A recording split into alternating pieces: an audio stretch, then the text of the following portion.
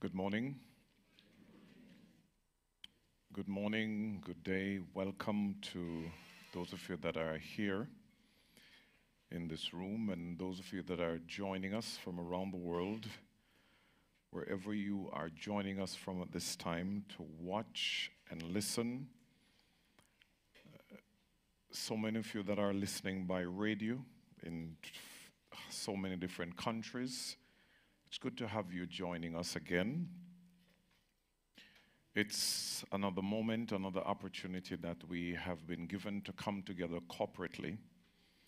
While God deals with us as individuals on a daily basis, moment by moment, day by day, we see throughout the scriptures, even the Old Testament, there were times that were commanded, even it was put in the commandment for Israel to come together as a people, as a nation. In the New Testament, we see after Jesus Christ died and rose from the dead, ascended into heaven, the book of Acts, the Acts of the Apostles, serve as the template for how we should think about the church coming together. And as I said, God deals with us as individuals on a daily basis, but then there are those moments where the church need to come together corporately. And the book of Acts holds the key to that, the mystery to that, the understanding to that.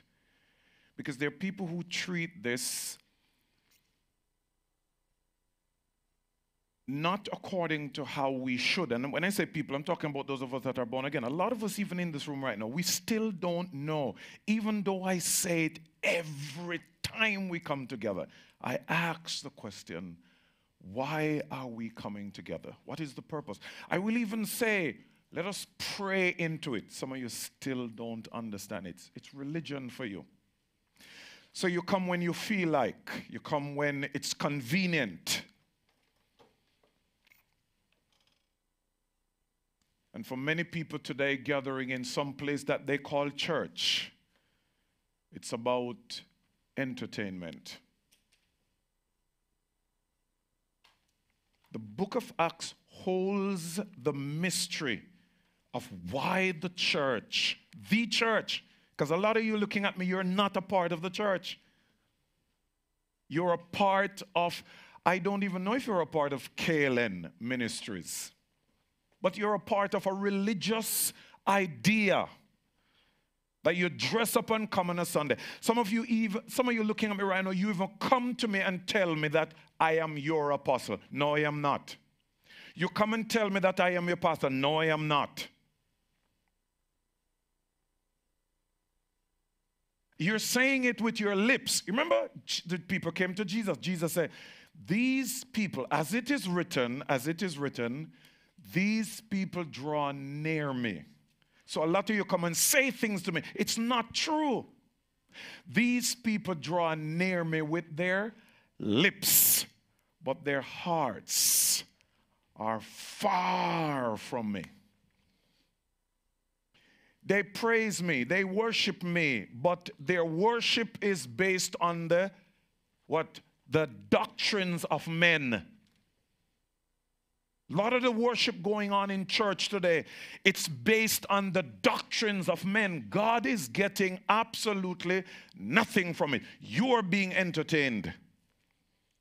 Because anytime you love a song, it's not God getting anything from it, it's you.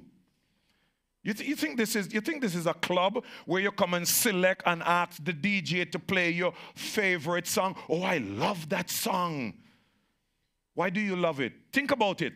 Any song that you call praise and worship song, and you say you love it, why do you love it? You're not going to be honest to tell the truth. So let me tell the truth. The reason why you love the song, it's how the song make you feel. It's not the song giving glory and honor to God, that you're going to sing it even when you don't feel like it. But the Spirit is saying, this is the song you should sing in this moment. And you give yourself to it because we are supposed to be a living sacrifice. I'm not asking you, I don't want you to say amen because your amen, many of you, your amen is hypocritical. But I hope that you can hear me today and repent that tomorrow it's not the same thing that you will be doing.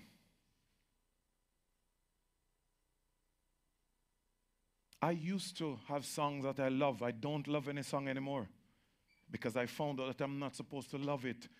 I'm only supposed to love God and love people. You don't love things. The love of money, root of all evil. Some of us still love money. Anytime you love something, in the natural, the reason why you say you love it, it's how it makes you feel. You make me feel. You make me feel. You make me feel like a natural. Well, me a man. And there's a lot of songs out there about feelings. And it's all based on feeling. Soul music is based on feelings. Rhythm and blues, it's based on feeling. And it's the same thing that comes into the church. We have music, we have all of this. We have these stage for praise and worship leaders. It's how they entertain us. We will even go to the person after the meeting and say, wow, oh, you did this today. And you bring down the curtain. Brother so-and-so, sister so-and-so, mash up the church today. Entertainment. So when God come, any of you that is under the sound of my voice, you will have not one excuse why you didn't live right. And for those of you that will be going into hell,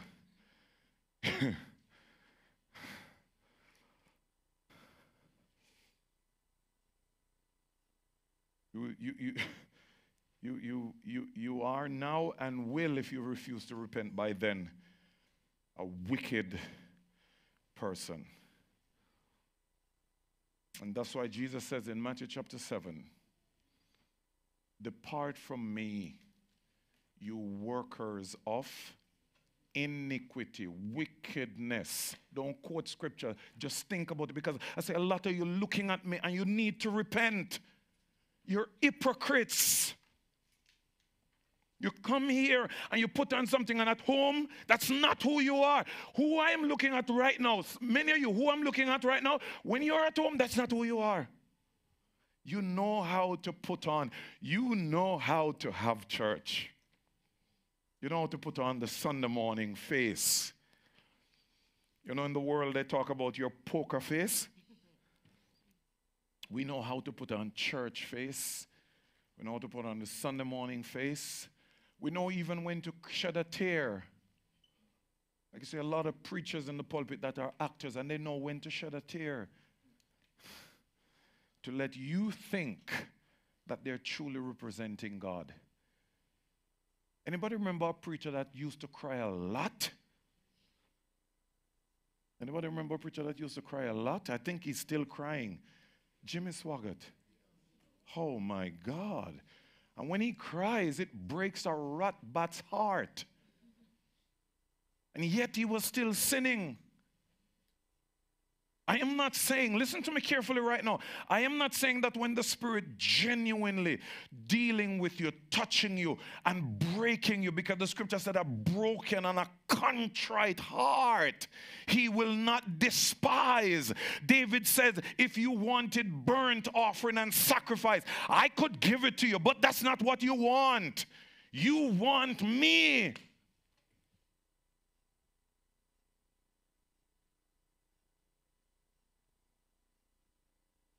And in that moment, there are genuine tears that is coming out of that experience, out of that reality. But for some people, the tears is not real. They know how to do it. They're actors. They're actors.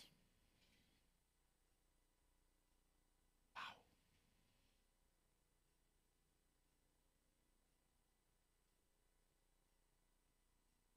We're going to continue reading in the book of Acts. Not Acts, or maybe we need to go to Acts, but it's not Acts yet. It's the person who wrote the book of Acts. And I was saying something to my wife last week at home. I said, do you realize that the Luke, what they traditionally call the Gospel of Luke write that to Theophilus to say certain things, and then he comes a second time writing the book, the Acts of the Apostles, and I said, why do you think it was important for him to do that? While the present church today, we don't understand that. We read the Bible just like how we read the newspaper, and then we throw it aside until something happens, we go and pick it up again. We need to honor God and appreciate his word for what it is and read it in the context and the order in which he gave it to us. Because remember, all scriptures are given by inspiration of God. God gave it to us, but we don't honor God, therefore we can't honor his word either. There is a reason why the book of Acts is written, and it's written first and foremost, remember, to Theophilus, after he was instructed in the things concerning Christ. Luke felt the need, by the leading of the Holy Spirit, to write Luke. He said, I'm going to set in order a narrative based on my perfect understanding of the things that was told to you. Then he picked up and tell him, starting with Zacharias and Elizabeth, John the forerunner, then Christ. And for the rest of the book, it's all about Christ. Now, the Holy Spirit have me speaking about this for the last few weeks, maybe over a month now. We've been talking about faith, and many of you taking it lightly. I'm going to put it in front of your face, in front of your eyes one more time. Today might be the last day for some of you. One more time. One more time. And you take this for joke and believe that this is a religious thing, because many people have made it into a religion. And we need to redeem it. We need to take faith, the faith that is important to God, as Hebrews chapter 11 says. Without faith, without. We love quote that. We quick to finish it when the preacher mentioned it. But we're still not operating in it. Without faith, it is. It is. You didn't say that. The writer of the book did not say that either. When I say the writer, I'm talking about the human instrument that the Spirit used. It's not the source of it. That statement is coming from God. So that should make me tremble every time I hear it and read it. Without faith, it is impossible to please God. Who are you pleasing? Who are you pleasing? Yourself, man, or God? And I'm going to say this to you. If you're not pleasing God, your living is in vain. Because the man that you are pushing to please, they will turn against you in another second. Paul asks the question, am I pleasing man or God? Peter said in Acts chapter 5, we ought to obey God rather than man. Without faith, it is impossible to please him. You see, we're not here to have church as usual. We're not here to have church. We're here as the church To be what? To be what? What does the scripture say the purpose of the church coming together in Ephesians chapter 4? For the equipping. So the apostle, if you're coming in front of an apostle, you're not coming to look at their clothes. You're not coming to be impressed with their speech, how they sound. You're coming to be equipped and to be edified. So whether we sing a song or not, as long as as long as the word of God is coming to equip you, you receive it. But them not sing no song. Them not do this. Them not do this. Who tell you that's how church is supposed to go? Man told us that, right?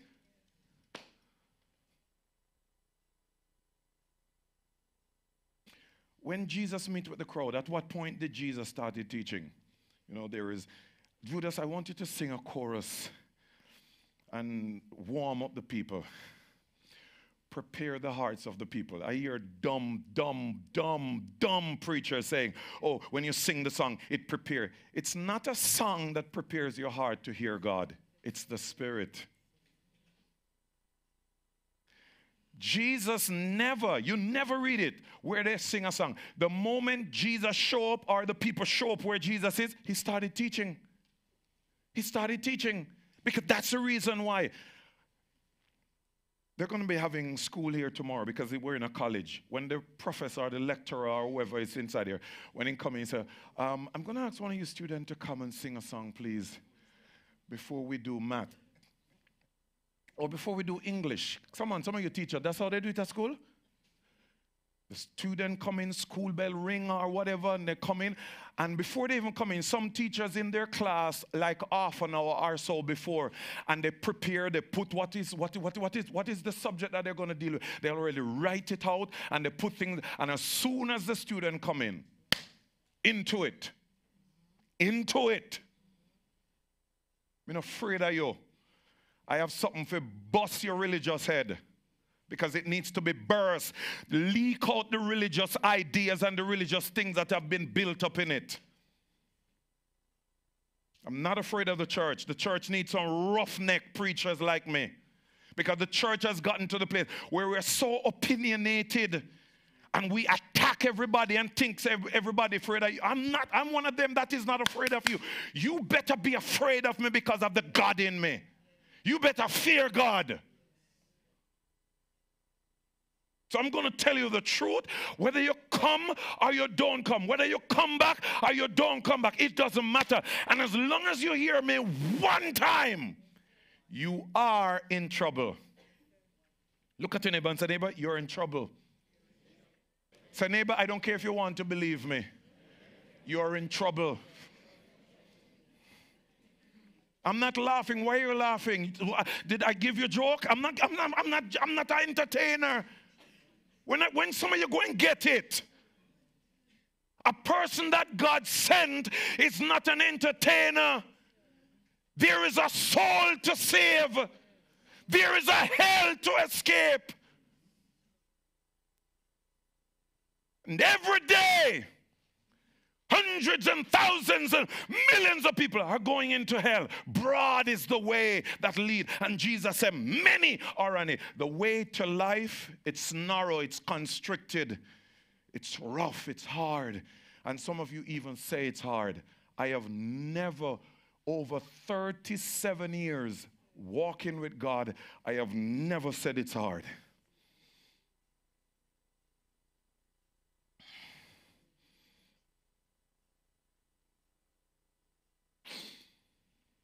You say it's hard when you don't know God. You say it's hard when you're not filled with the Holy Spirit. You say it's hard when you're not led by the Spirit.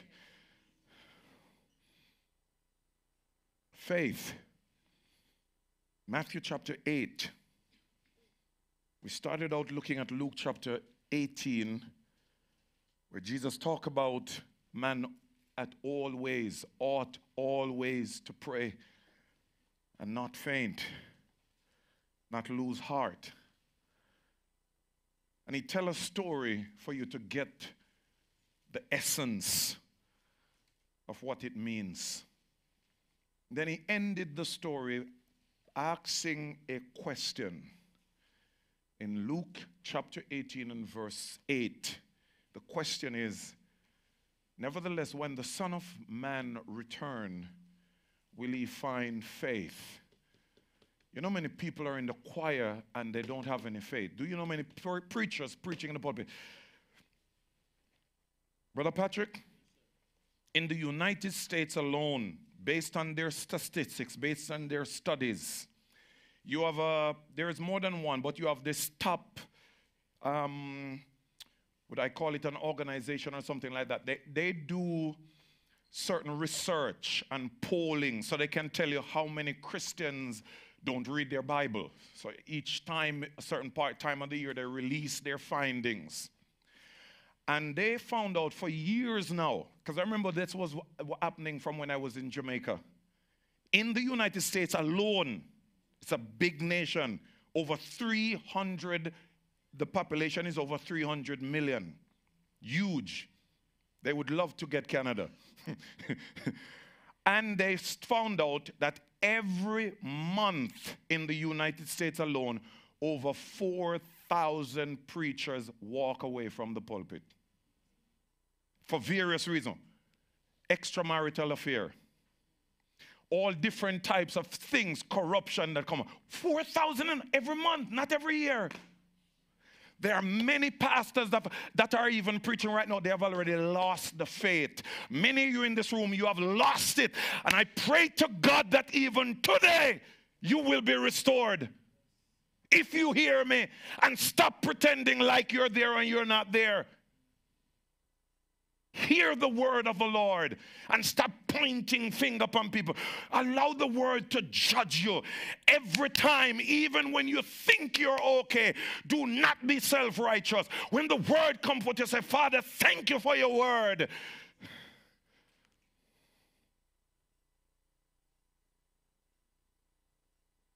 He's not talking about me. That's not me.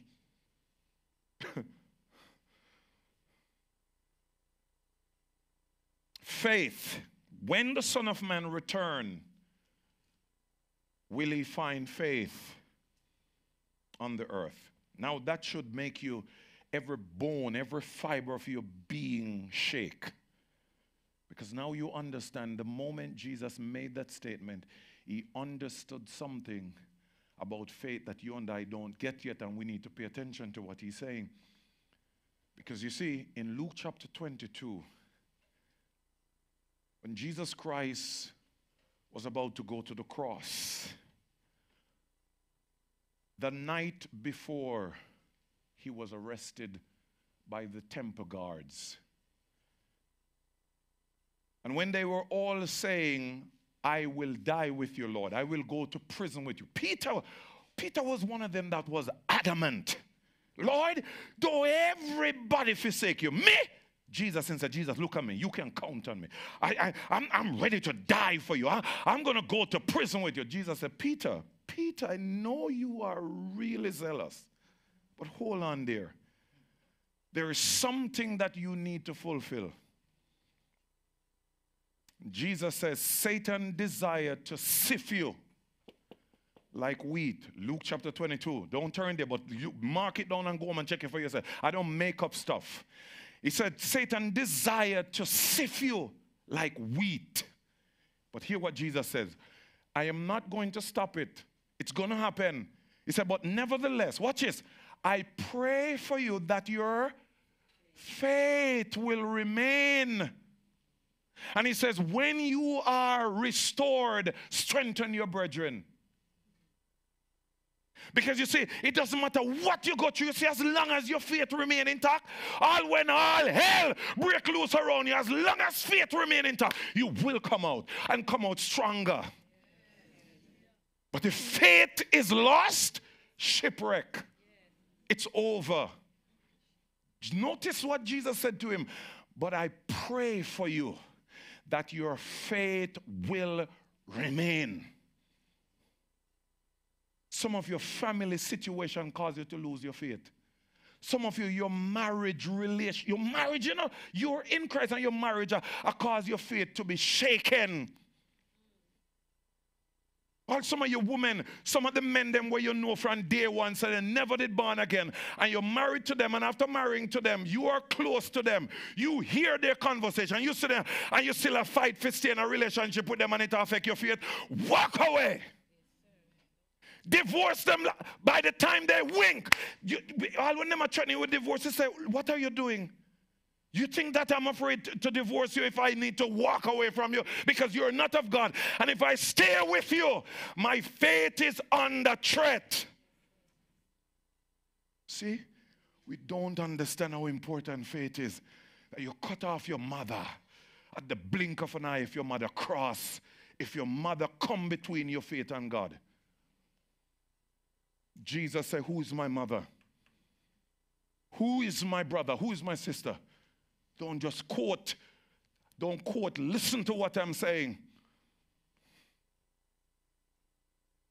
Do you think that I'm going to let my wife, if she ever slip up, you think say me, as much as I love her dearly, love her with the love that Christ has flooded me with to prove how the church, Christ is supposed to love the church. If she ever slip up, my son will not allow me to lose faith in God. There was a time when I didn't have a child, and for 9 years now, God has chosen to bless us with one. You think that I'm going to make him more important than my faith in God? A lot of you, your children, your big old 40-year-old son, you're stressing out yourself. Oh my God, Johnny, I wonder if Johnny eat. Johnny I no pitney, Johnny I no baby, big old 40 rusted back man. You got your bed and can't sleep. After your child reaches a certain age, their decision making is no longer your responsibility. You need to know where to draw the line. But pastor, he's my child. Yeah, go to hell for him. Do you think that when we stand up before God, God is going to let in family? No, it's individually. Every single person will have to give an account to God. And God is not going to ask a husband about his wife. Notice when God showed up in the garden after man sinned, did he ask Adam about Eve? Did he ask Eve about Adam? No. He said, Adam, what is this that you have done? And then notice, Adam said, the woman that you gave me, and think that God was going to say, oh yes, I made a mistake. Sorry, Adam. And then God turned to the woman and said, what is this that you have done? Oh, the serpent deceived me. Notice now, there's a blame game. And she's thinking now that God said, oh, yeah, he did, okay. And then God turned to the serpent. Who is the serpent going to blame now? The snake. Satan is going to say, oh, the snake. You know, the snake enticed me because he's so cunning. A lot of you need to wake up and understand who God is. You are worshiping a God that you have created. But the God of this Bible, he's a holy God. He's a righteous God. He's a God that is serious. The scripture says we must fear him because he's a consuming fire.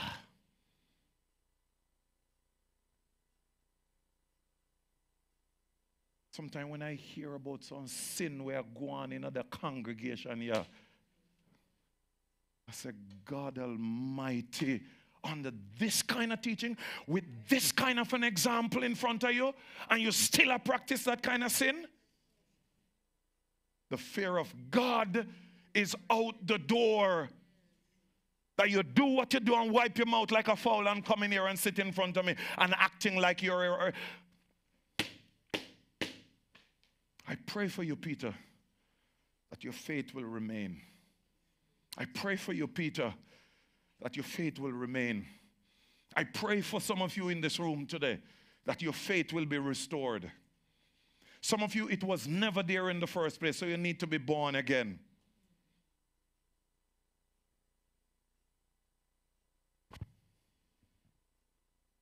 Because when I see some things and hear some things, the first question that comes to my mind, was that brother even born again? Was that sister born again? Because when you're born again, even when you're not in certain knowledge and have certain understanding, yet because of an impact of the Spirit in you, it begin to affect. It begin to affect you.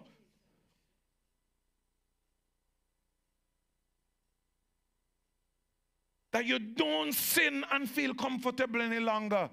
It bothers you and still you stop. And many of us are sinning and have absolutely no regret. You know why I know? Because you keep on practicing it. Don't take God's mercy for granted. Do not take God's forgiveness for granted. Because you never know that when you do that sin again one more time, you may never live to tell the tales.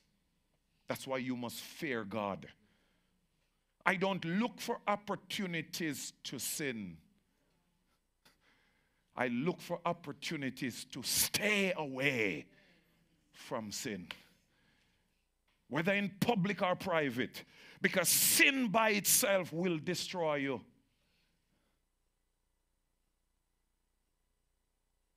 The Bible says whoever confess their sin will find what? Mercy. But whoever covers it up, what's going to happen to you?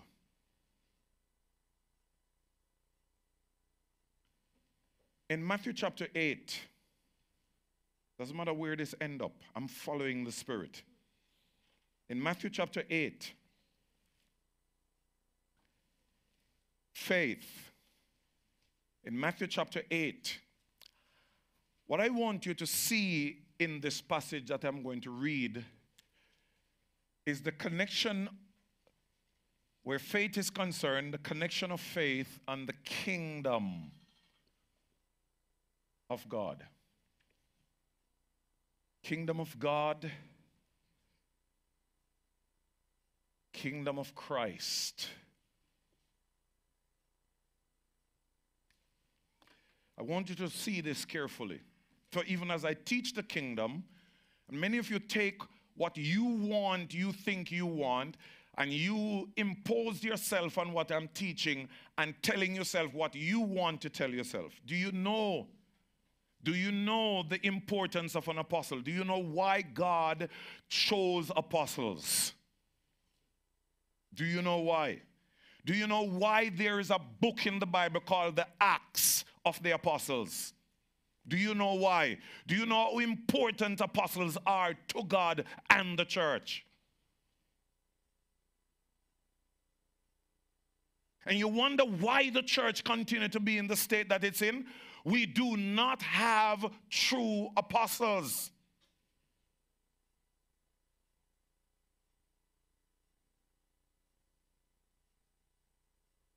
Verse 5 says, when Jesus had entered Capernaum, Capernaum after a while became, to use this term for you to get a little understanding, it became like the headquarters for Jesus' ministry. That it doesn't matter where he goes, you will find him returning to Capernaum. He was born in Bethlehem of Judea. He grew up in Nazareth. That's why they refer to him as Jesus of Nazareth. He grew up in Nazareth. But when he was baptized by John and entered into ministry, if you want to call it that, Capernaum was where he stayed. So notice the scripture said, when he had entered Capernaum, a centurion, a Roman centurion, came to him pleading with him, saying, Lord, my servant, so this is an important servant to him. My servant is lying at home, paralyzed, dreadfully tormented. So we know that this was not just a natural occurrence. There were demonic spirits that were at play here, dreadfully tormented. Notice that. And Jesus said to him, I will come to your house and heal him. The centurion answered and said, Lord, I am not worthy that you should come under my roof, but only speak. What are you here to hear? A word from God. What is that word? Huh? How is that word going to come to you? Because how can they preach unless they're sent? So many, Brother Patrick, for years we have been listening to preachers that have not been sent. And it messes us up. Because everywhere we look a whole panak, especially Caribbean people, we are gravitated to go there. And boy, I love how that preacher preach. You're not supposed to love how the preacher preach. You should love what the preacher preach. And if the preacher is not preaching the word, you run for your life. I will come to your house and heal him.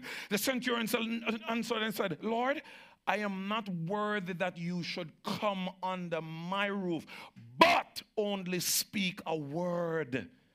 And my servant, not maybe, my servant will be healed. What is it that the man knew? Why he's speaking with such confidence?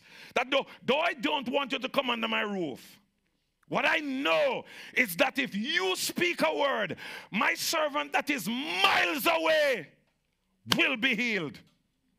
Do you know that there are people who leave this ministry because I didn't come and pray for them at their house?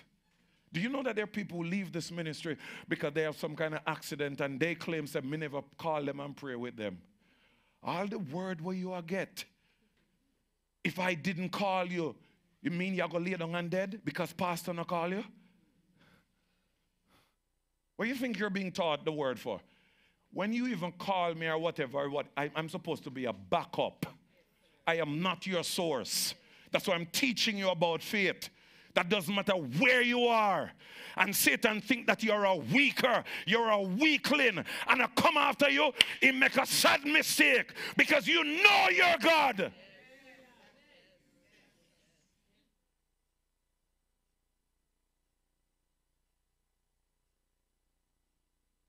One police officer traveling, and he sees a certain activity, and he suspects that it's a criminal activity. The police officer doesn't go drive back to the station that they drive out from and get police to come and say, you know what? I was over in Mississauga and I saw something. I would like to get some more officers to come with me. No, they show up at the scene and they confront whatever. And if they realize that they need backup, you notice they walk with their right here and they say 10-4 or whatever the code is. They would know what that means. I need backup. Some of you are going like me are your God. That if me not pray for you, you're offended so much that you literally hate me. I am here to point you to God.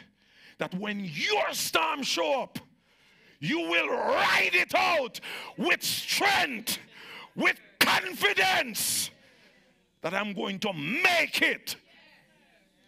Even Jesus, when the disciple came and called him in the boat, didn't he say, where is your faith?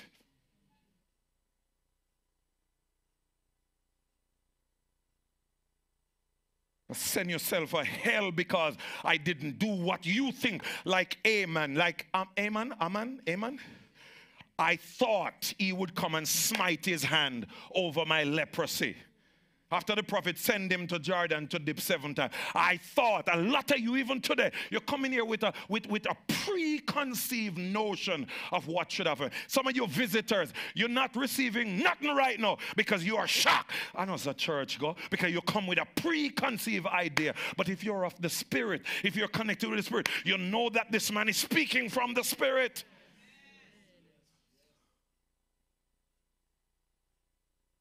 That's not head knowledge. Speak a word only. When am I going to find some people like that around me, that when situation, I say, Pastor, I don't want you to come to my house. I don't want you to whatever. I don't even want you to touch me. Pastor, just speak a word. And I know that it... That's how they treated the prophets in the scriptures. Those who receive them. When the prophets speak a word, man, they know that it's done. When the apostles speak the word, those who receive them, they know that it's done. We hear the word, but we still look for something more. Pastor, you know many times we are in this meeting and I teach and pour out and somebody sit down there waiting with a bottle of olive oil in their hand. Pastor, I want you blessed. I said, for what? There is a thing with my knee. You sit down in a meeting like this, and I wait with your olive oil like I hope your man you come. And you pick your number and I wait for come up to him for him read you. You come in a meeting like this and the anointing and the word, you say, Father, be it unto me according to your word. You dash with the olive oil in the midst of everything and said the word. But watch this, notice where your faith is, in the oil, not God, not his word. Like the man at the poolside, waiting for 38 years. And every time he tried to step in, somebody that is stronger than him step in before. But Jesus walk up and Jesus said, take up your bed and walk. Immediately.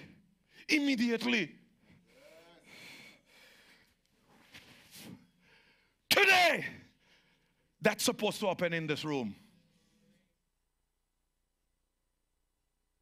But will it? It all depends on the state of our faith. He says, speak a word only, and my servant will be healed. What did he say?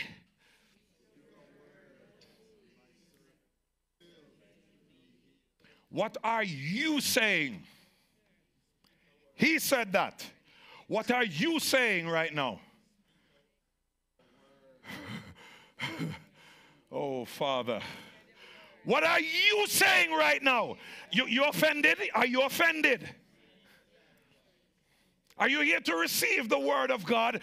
Are you come here with your preconceived idea of what it should be?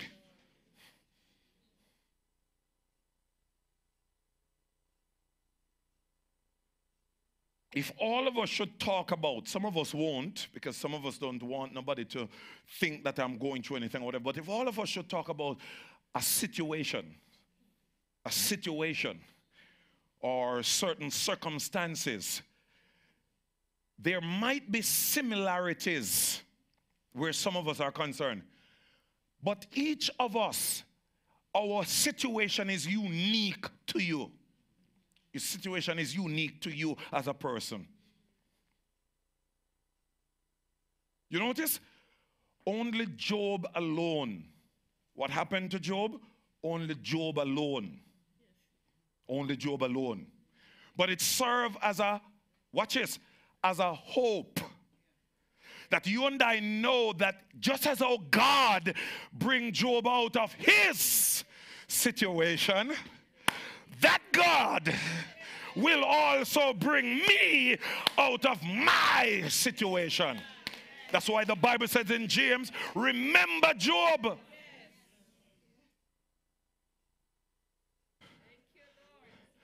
And what am I saying to you now? That it doesn't matter what your situation is. The word is the answer.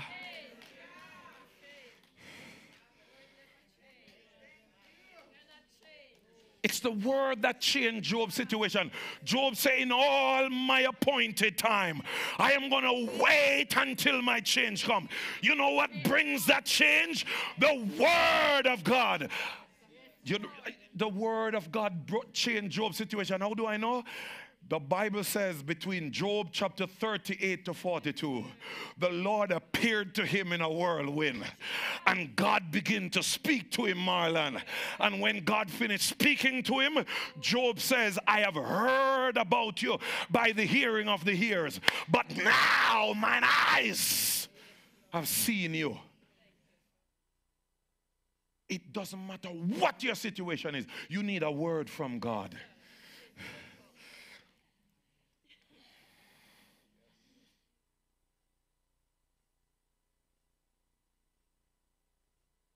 You're telling me, Pastor, that situation at home, you don't know. I don't need to know. Don't come give me bill and receipt. Receive the word.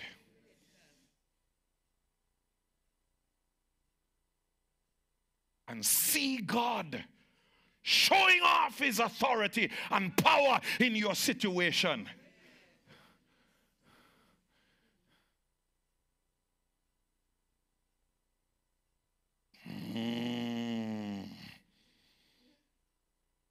This is not how we should start, right? Forgive me, but may I follow the Holy Spirit. If you don't want to follow me, I feel your business. May I follow the Holy Spirit. Speak a word only, and my servant will. We need to decree a thing. Agree with God and see the manifestation. That one thing I know, that it doesn't matter the hell that come against me, my God is with me, and my God will, he must deliver me. There is no if and but, Marlon. There's no maybe. The Lord is my light and my salvation. The Lord is the strength of my life.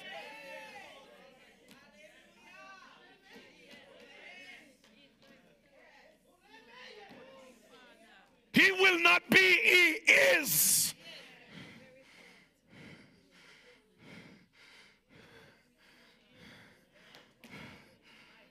It's what Psalm 42, where the psalmist says, Saul, why are you cast down in me? Why you behave the way? You have to talk to yourself sometimes, you know. Me say, don't wait for pastor to come.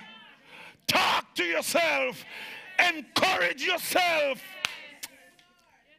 Say, Saul, where are you going with? Why are you cast down within me? Why are you behaving the way you behave? Hope thou in God, for I shall yet praise him. He is the health of my countenance. He is the lifter up of my head. He is my glory. He's my shield. He's my buckler. He's my defense. He's my rock.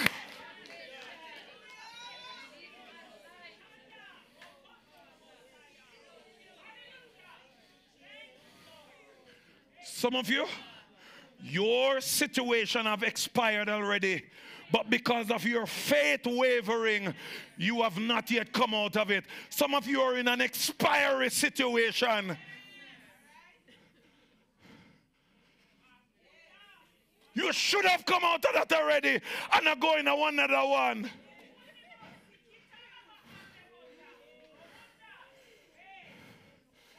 In all my appointed time, I am going to wait until my change come.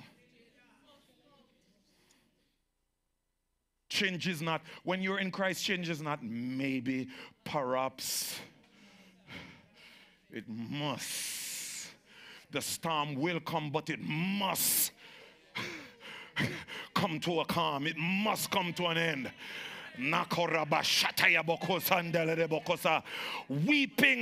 Weeping may endure for a year. Weeping may endure for 10 years.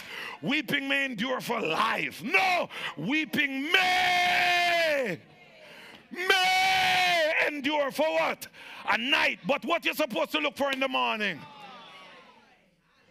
I said, some of your situation is that it has been already expired, but you're holding on to it. I don't know for what reason. Because your joy has already showed up and your joy is waiting on you. But because you're not clothed properly, you can't see your joy.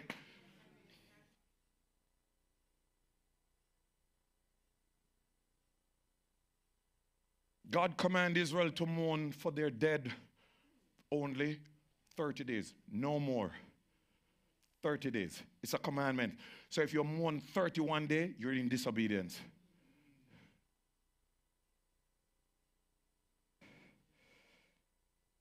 It's not that God is tough with you. He's protecting you. Because anytime you're mourning, go beyond a certain period, Satan takes it and trap you.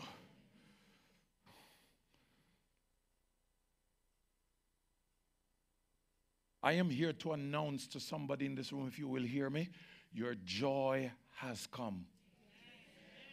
Your joy has come. Help me, please. Prophesy to somebody. Just turn to them and say, good morning. Good morning. I said, for somebody in this room today, I'm not giving you gimmickry. For somebody in this room today, for somebody that is watching, good morning.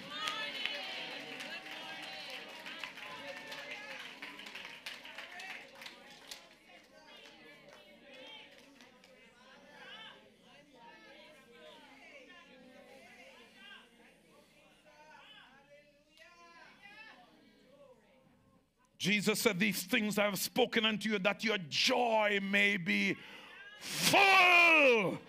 He said, in this world you will have tribulation, but the tribulation is not going to overtake you, overwhelm you. He said, be of good cheer, for I have overcome. You're supposed to overcome. You're supposed to overcome. You're supposed to overcome that financial situation. You're supposed to overcome that marital situation.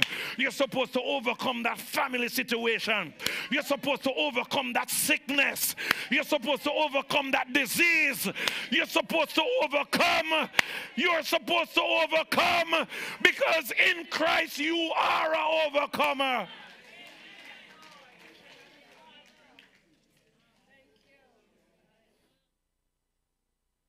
I welcome the persecution, because I know that the persecution is going to accomplish something, but I'm not going to hold on to it longer than I should.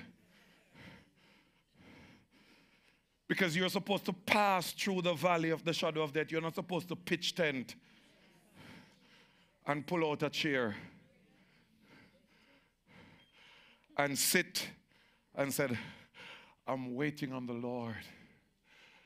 I'm waiting down here by the river. Will you come, Lord Jesus? Satan don't want me to cross. Satan don't want me to cross, Lord. And if you don't come to my rescue, I'll be lost. Garbage, nonsense. Never you sing that song again. You're not supposed to be blocked on a river by Satan. I have given you power. I saw Satan when he fell from heaven.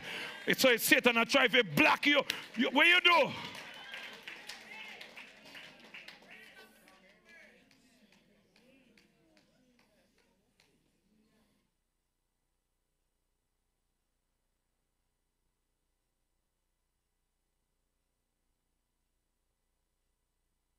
Started singing the song in Jamaica. You remember when it just come out? Way back. And I started singing. And God said, what are you singing? And we sing it with this victim mentality. I'm waiting down here by the river. And it sounds good enough. Will you come, Lord Jesus? Hey, Satan don't want me to cry. Oh, Satan don't want. And if you don't come to my rescue, I'll be lost. He gave you authority. He gave you power. Use that authority and bust Satan's head.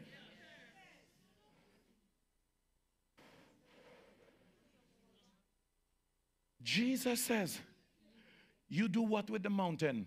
Climb it, right? And he exemplified. What did he do with the storm and the wind? Spoke to it. What did he do with the fig tree as an example? Because it wasn't the time of fig. So it was an illustration for the disciples to learn something. What did he do with the fig tree? Curse it. And when did it dry up? Have you been speaking to your situation? Yes, you are. Some of you are not speaking to your situation. You're speaking about your situation. Pastor, if you ever know me, I got you for the last 2 months, Lord, Pastor, pray for me. Oh, Pastor, me know say you're a man of God, and when you pray, God hear you. I am not giving any joke, you know. Come on.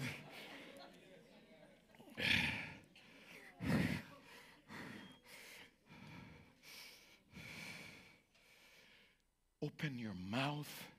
Speak to your mountain. What is your mountain? It could be a sickness. It could be a disease. Stop. Don't complain. Don't talk about the mountain. Speak to the mountain. You will say to this mountain, be removed from here to there. And it will what? It will. Have faith in God.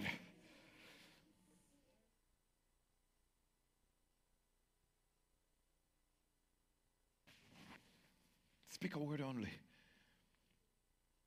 Can I continue to follow the Holy Spirit? Yes. Speak a word only and my servant will be healed. So what are you saying about your situation? I must. I will. I am. I will say of the Lord, He may be my refuge. I will say of the Lord, He may hear me. He may deliver me. No, I will say of the Lord, He is my refuge and my fortress. My God, in Him I'll try to trust. In Him will I trust.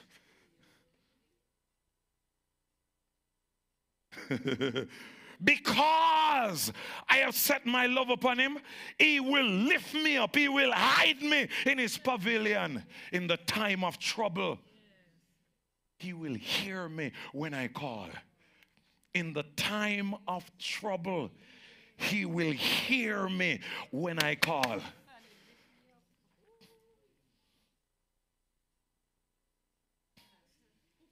I want Pastor Partner, but something about it.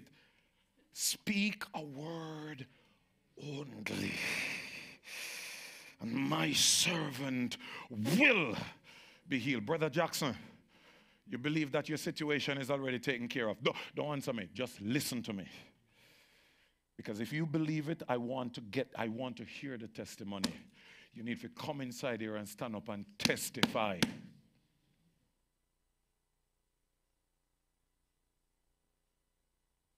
This is not a joke. This is not Sunday morning church as usual. This is where people come to be equipped.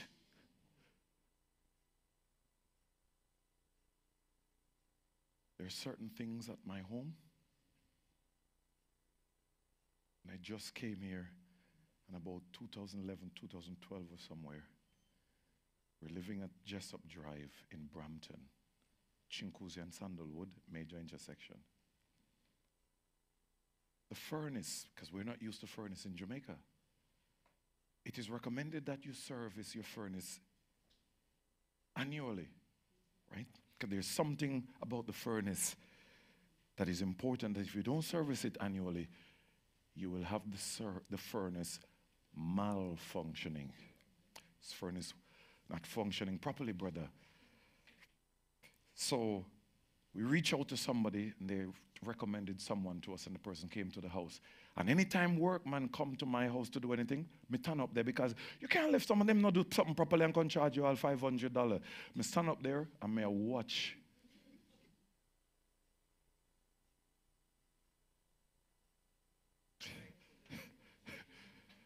From that, I don't need to call nobody for service my furnace. So what did I do? I ordered the tool. I ordered the tool that I need to go up in another part there, so if we pull the particular screw there. Because you need a special kind of tool to pull it. I ordered it. So now guess what? I am equipped.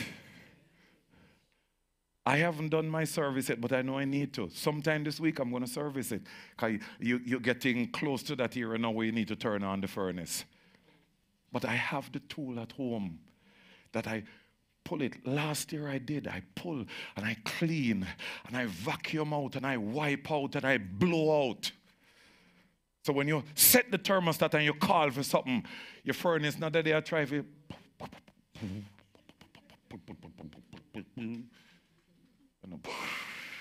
Now, when you call for it, it's and you're ready. The Word of God equips you to deal with demonic spirits. The Word of God equips you to deal with situations. God never tell you that situation would not arise. But He says, my word, I am giving it to you. And you're supposed to hide it in your heart. Stop speaking about your situation. From this day forward, I do not want you to be talking about your problem. Speak to the problem. And what are you speaking to it? What are you speaking to the word? What are you speaking to it? The word. Speak to it. Is it a health situation? Speak to it. With His stripes I am healed. He sent His word and healed those who believe. And Father, I thank you that when Christ died on the cross, He equally paid the price for my health also. So I will not tolerate this. I will not accept it. I will not accept no pain in my joints. I will not accept no stiffness in my body. My body's supposed to be, come on, anywhere I want to go, anytime I want to go, my body's supposed to work with me. Some of you, when you forget up, oh Lord, oh.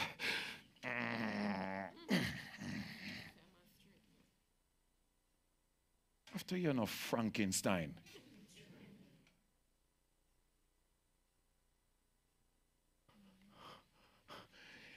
Anytime you're ready to move, you get up. Sister Patricia, you hear what me I say? You get up. I want to see you one day run up these stairs. You receive it? This, you're supposed to put it on somewhere and put it on one nail and say, I remember when I used to use it and I will never use it again for the rest of my life. You think that because you get all you need, walker? Imagine me coming here and preach and, I tell you about the power of the Lord and the Reverend Bobby Somers, mighty man of faith and man of God. Imagine Elijah walking with a walker. Come with me now. Imagine Jesus walking with walker. And the apostles walking with walker. Peter walking with walker, and I go tell the crippled man about silver and gold have I none, but such as I have, give I thee. Me no want your walker. He says, such as I have, give I thee. And when he reach out his hand and hold the man, the Bible said the power of Christ went through him and hit his ankle bone, and immediately the man started to leap.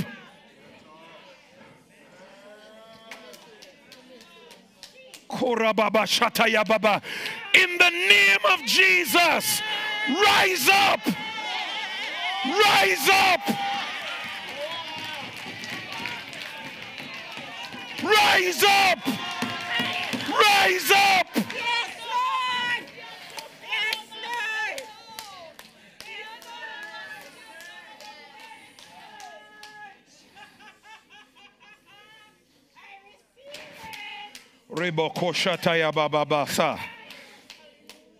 I believe with you, sister. I believe with you. I believe with you.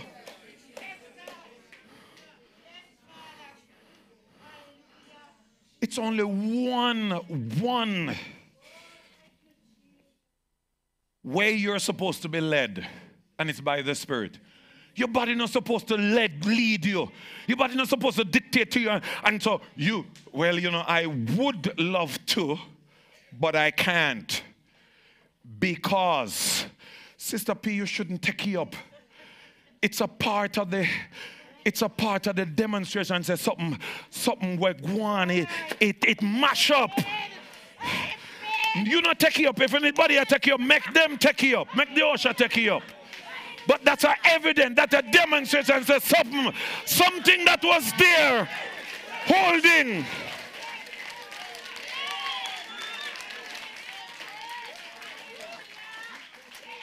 It gone.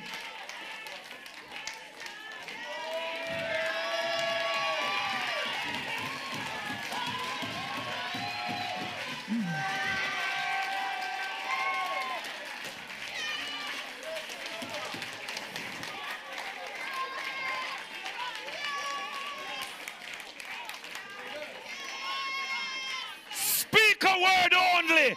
Speak a word only. Speak a word only. Speak a word only.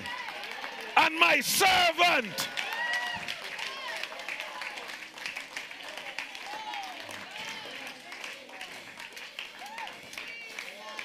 will be healed.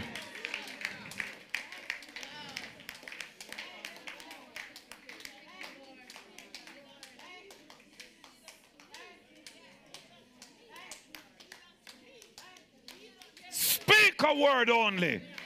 Speak a word only. He sent his word. Speak a word only. As the snow and the rain comes down from heaven, so is my word. So is my word.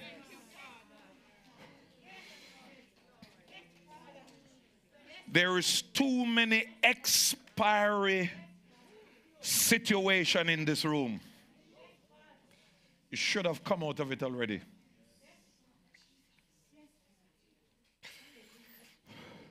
One of the things that Satan never wants is for you to be free.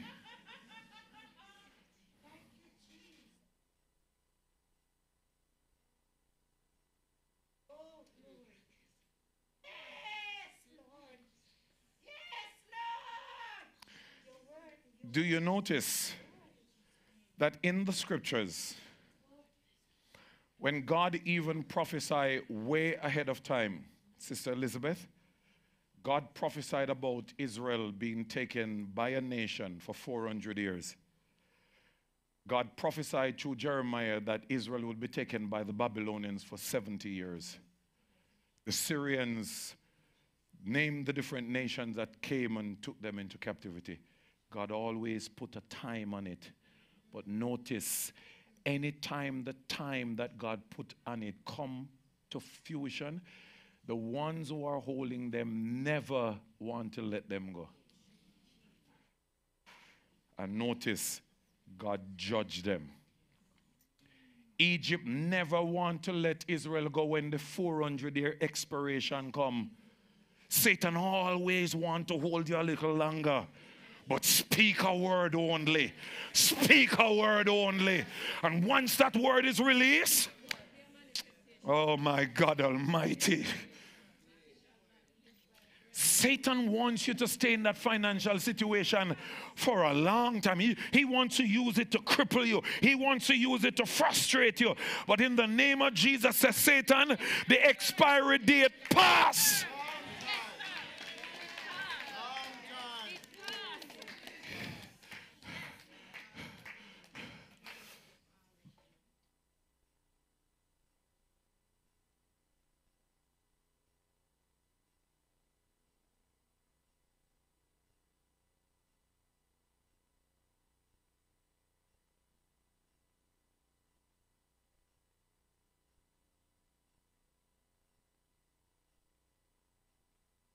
There was an expiry date on the man that was born blind in John chapter 9. Jesus passed. What you say now? Jesus passed by that way many times over. But that particular day is the day. The disciples said to Jesus, who did sin? Why this man was born blind? Him or experience? A part of that question doesn't make no sense, much less to make faith. How him for sin and born blind? It means that he would have to sin in the womb as a child, right? But they ask this question, who did sin? Him or, his parents, why he was born blind? Jesus said, neither. Watch this. But for the glory of God.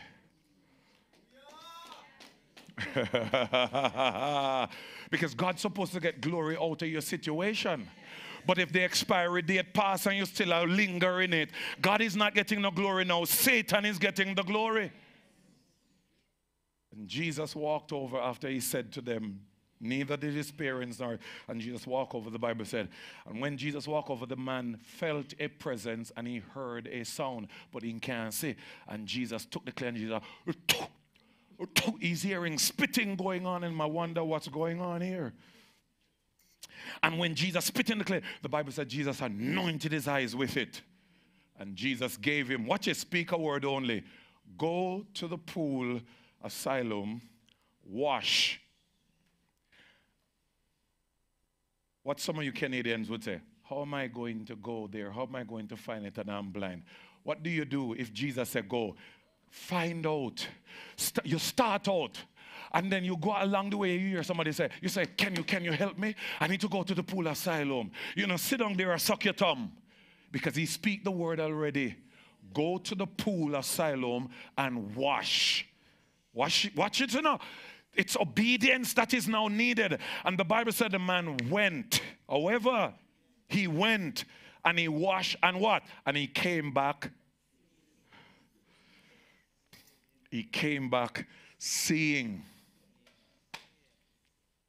It created a problem because the religious people said, come here. Are you the one that was sitting by the wayside, blind and begging? Yes. How is it that you're seeing? Were you tricking us? So, where's your parents? Is this your son that was born blind? Yes. So, how is it that he's seeing now? He's of age. I asked him. He said, a man called Jesus spit in the clay. He anointed my eyes with it and told me to go and wash, and I came back seeing. Who is the man? Where is he? What did he look like? He said, what question you asked me? I couldn't see him, but I obey him, and now I'm seeing. One thing I know, once I was blind, now I'm seeing. They say he's not of God. Give God the glory, because if this man was of God, he wouldn't do what he did on the Sabbath. Religious people, some people in this room, you think they're here to celebrate you? You think that they're here to celebrate your breakthrough? They want you to stay in bondage. Somehow we feed off of your bondage. But in the name of Jesus, not let nobody, if you have to get up from beside some people, because some people come in and consider with their dead self. If you sense anything where I try to even enter you, get up! Get up! Come down here, so come stand up if you have to stand up down here. But make sure that you're walking out of here today, not being held by your bed, but you carry your bed.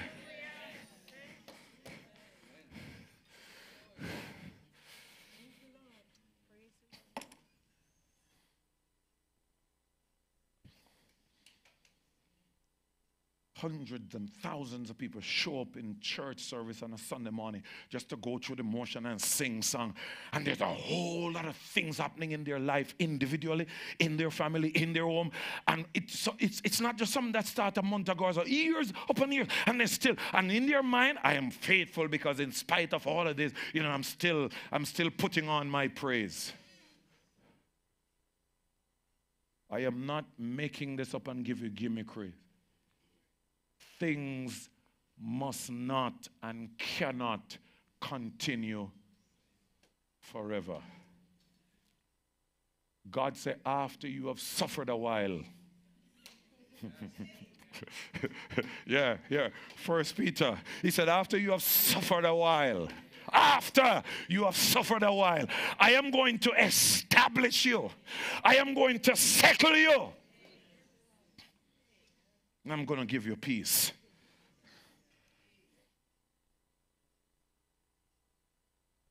Have you ever seen an hurricane blowing 1 year, just, Hurricane May just out there, there's a guan, so there's a guan. So. And so, how long that hurricane out there from January, No. They have a duration.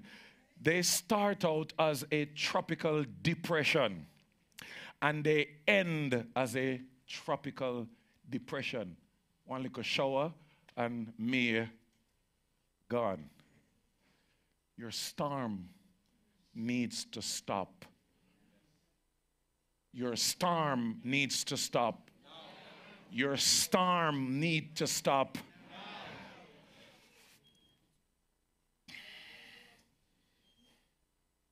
Verse 9.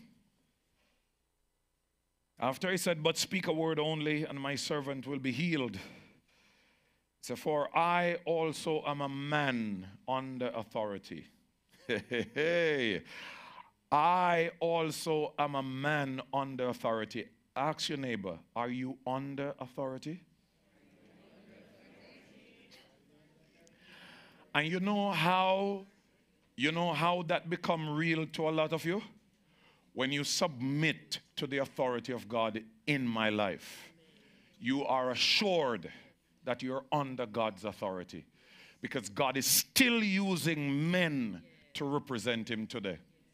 While a lot of us in the church does not believe that and accept that, God is still using men to represent him today. And you have this assurance that because my wife has an assurance that there are certain things that cannot happen to her. You know why? Because she submits to me. And her submission is not forced. It's voluntary. A few Sundays back, by the leading of the Spirit, and it's not that anything a go on in our life or a go on in the house, but by the leading of the Spirit, she did something that not only represent her, it's the entire church, that God is showing that there is a restoration taking place, that the church is coming back in order.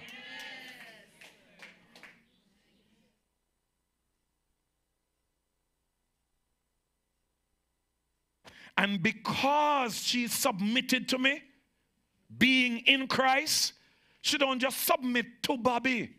She submit to Bobby in Christ. That's the difference. Because she submitted to me in that order, there are certain things that cannot touch her. If it touch her, I am breached.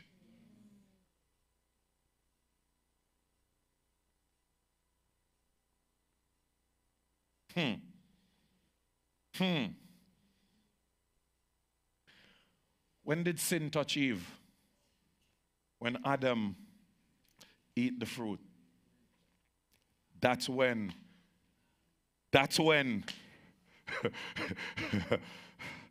Come on, people. Of course, Scripture tells you that the sanctified mother and the sanctified father sanctify the child, sanctify the children. So until Emmanuel reached that age, he's covered.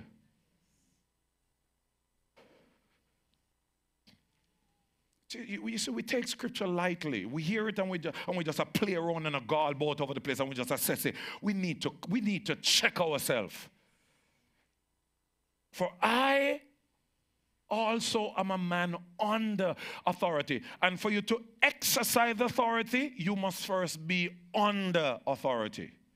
Let me say that again. For you to exercise authority, you must first be under authority. Why did the demons in the book of Acts ask the 7 sons of Sceva, Paul we know, Jesus we know, who are you? Paul was under authority, Jesus was under authority, but they were not under authority. Notice his statement. I am, what you say now? I am a man under. I also.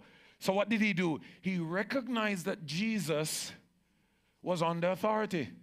And the authority that Jesus is under, Jesus didn't need to come to his house.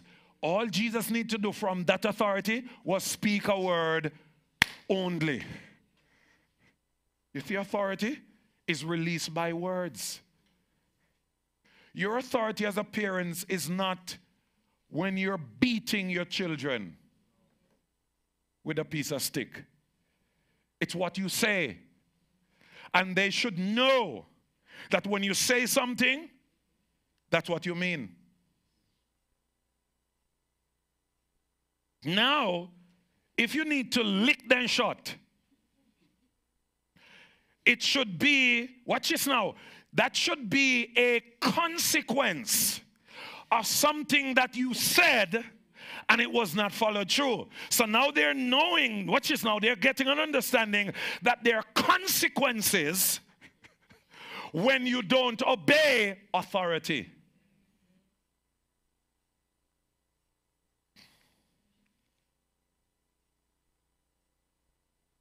I'm using Jamaican term, busting shot and licking shot and stuff like that. You know, so you Canadians, you get all pretty and, you know, and call child service. We're not busting manual shot. You ever seen come here with no bust up shot?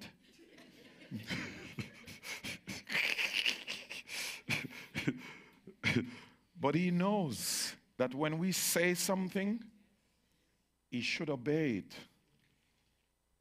And there are certain consequences that will follow if you did not obey. Because you see, one of the things the scripture says about pastors, about church leaders, proper church leaders, they must first rule their own house, their own family well. Because if they can't do that, how will they take care of the church of God?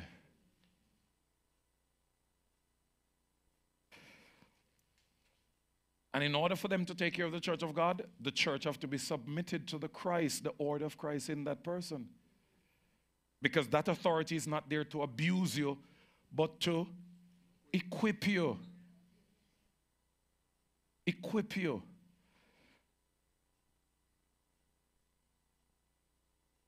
I am a man also under authority, having soldiers under me. I say to this one, I say to, notice, you know, I say to this one, go. I say to this one, go, and he goes. I say to another, come, and he come. I say, watch this, I say to my servant. Notice he's not talking about them. He said to. I say to my servant, do this, and he. Are you seeing now how faith position you to use the authority? You need to speak to.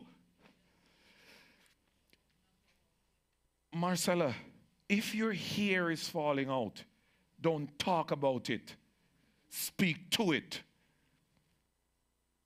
And believe that when you speak to your ear, you will have a body of hair showing up. That you're not waiting to use whatever for it to, by speaking to it, because your ear of ears, your skin of ears, your eye, everything that you can see in this life, it has an ear. Didn't Jesus speak to the fig tree? How would the fig tree dry up unless the fig tree heard him? Didn't Jesus spoke to the wind? Oh, wow. You mean wind of ears? And when he spoke to the wind, what does the scripture say? The wind and the wave obeyed his voice. That the disciple marveled and said, what kind of a man is this, that even the wind and the wave obey his voice? We have too many complainers around me. And do not entertain people talking to you about their problem. That even if they come to you and talk to you about a situation, it must be that they're getting your agreement to speak to it. So you need to stop some of them after a while and say, sis, you've been speaking now for 5 minutes. Brother, you've been speaking now for 5 minutes, and all I'm hearing is that you're talking about your situation. Come here now. What do we need to do? Because some people, for 2 hours plus, and then just and Satan say, yes, keep on talking about it. Keep on talking about it. Vent, because you need to vent. This is not psychology and nonsense that we have in the world. We're talking about people in Christ, that you speak to your situation.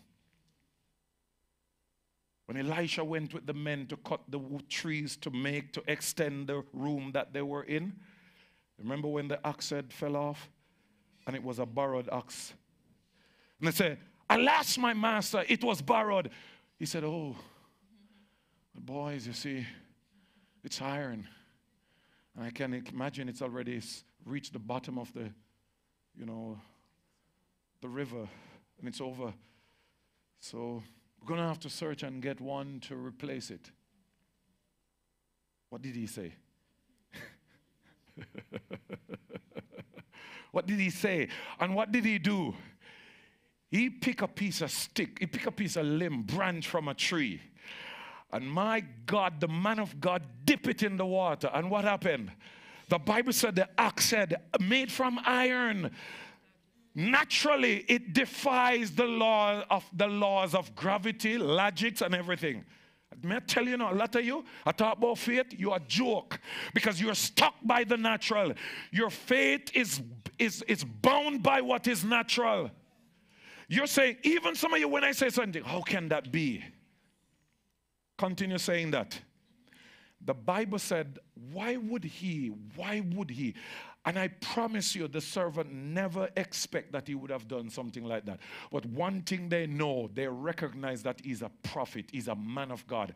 And if there's a situation, we're going to him. We don't know how God going to work through him. So they said, alas, the axe head was borrowed. He picked a piece of tree. Dip it in the water, and the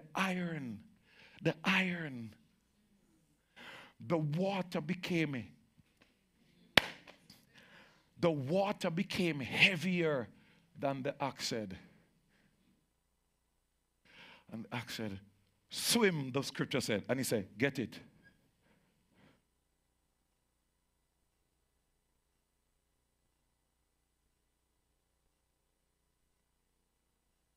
What is your situation?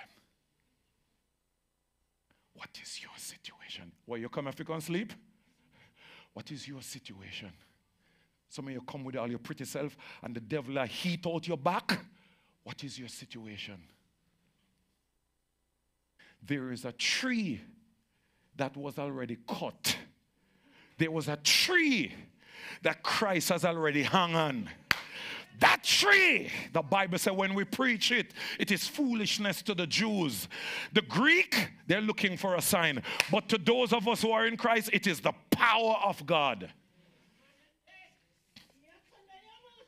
Every day I'm listening to the scripture and I said to my wife, I say, how many of us really believe the scripture? Everything from Genesis 1 to Revelation, it's outside of the senses. In the beginning, God spoke the world into being. Outside of the senses. A barren woman, Sarah, that past the age of childbearing, have a son beyond our senses. And if you notice, God used a lot of barren women in the scripture. Samuel's mother was a barren. God used Elizabeth, John the Baptist's mother. She was well advanced in age, past the age of childbearing. She said, notice for 5 months she hid herself. What was going on here? And then she came out and she said, the Lord has taken away my reproach. Because she was called a barren. Jesus turned water into wine. You see, a lot of you have a Bible and talk about you read Bible. Do you believe that book? Because you see, a lot of people that come against me, all pastors will fight against me and attack me and fighting and some of them want to get rid of me out of Canada like they won Canada. The difference between me and them, I believe the Bible. I believe the Word of God. It's not a joke for me. It's not something that I do on a Sunday morning. It is my life. And you're going to see how this will end. You're going to see how this will end. You're going to see if God sent me here or did I take it upon myself and come here. You're going to see. The axe head fell into the water and sank.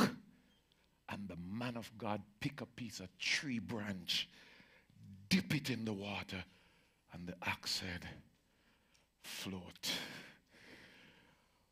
I'm sorry, because your situation is beyond God, right? That's why you are stressed yourself, all right? That's why you are worried so much. That's why you can't even go to your bed and get a proper sleep, right? Because I have to help God. I have to calculate and tell God this and show God. God don't need no explanation from you. What he wants is faith. Hear this. Hear this. Are you seeing where the Spirit is going with the meeting today? Are you seeing this? He says, when I say to my servant, go, he goes. When I say to my servant, come, he comes. When I say to my servant, do this, he does it. When Jesus heard it, people, when Jesus heard it, what did he hear? When Jesus heard it. Brother Wes, you're getting it, my brother?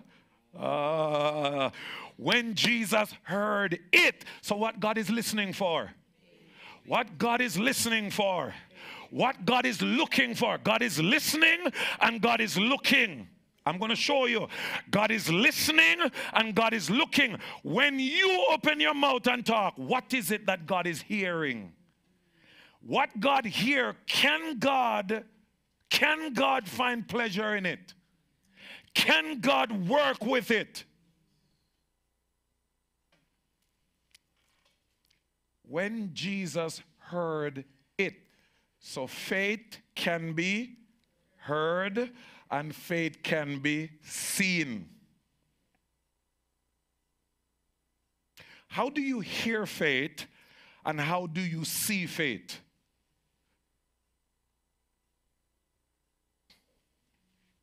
I'm sorry, visitors, that whoever invite you never tell you about here. Say, we don't go by program, we go by the Spirit. Come and see some of you are fight sleep. Me not gonna do nothing else to keep you awake. If the word can't, you're at the wrong place. When Jesus heard it, he, Jesus, marveled.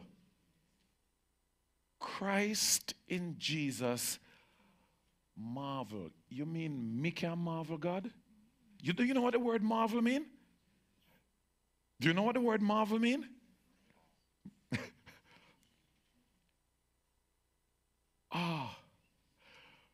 For the first time in the entire life of Israel, Jesus heard the faith that God was looking for. And it wasn't coming from a Jew. It wasn't coming from an Israelite. For some of us, we've been in church settings for years until when you see them, some people, when you look on them, you know, say them are Christian. And that's all they are. They have no power. They have no authority. There is no fruit of God's kingdom manifesting. And you can't tell them that, you know. Because they convince themselves that they know God. Yet, where is the evidence? Where is the evidence? Because sometimes some of you are caught complaining about your situation. And when you're caught, you say, well, I'm not really complaining. Then what are you doing? What are you doing? I'm not really. You see the self-righteousness? I'm not really complaining, but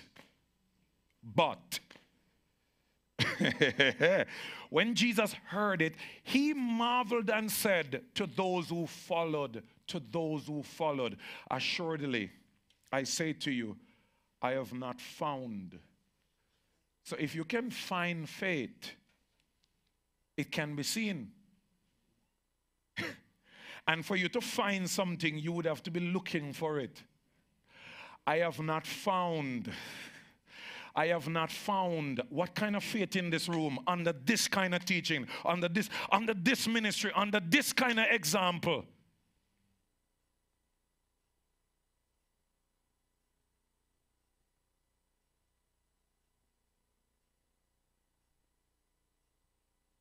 We're talking to somebody a few days ago, and I said, because the person said, based on the situation that has happened, they choose not to question God about it. They're just trusting God. And I said to the person, because the person was there, I said, you remember when our first child came? Because my wife had about 3 or 4 miscarriages. And the first one that came lived for only 2 hours and 10 minutes. You watch me. You didn't even know that our baby died. I came and I preached, and it's after I told you at the end of the meeting, and a whole heap of you start bawling. Hey, Pastor, why you didn't call? Why you didn't tell us before? If me did tell you before me teach, you would have never hear anything that I'm teaching. All you would have think about, poor pastor. Oh, pastor. Me no want you sorry for me. Me no want you cry for me. Because faith in God changes every situation. Even when God not take you out of the storm, when your faith is in a right alignment, you ride out the storm. And you're not ride it out as a victim. You're riding it out as a...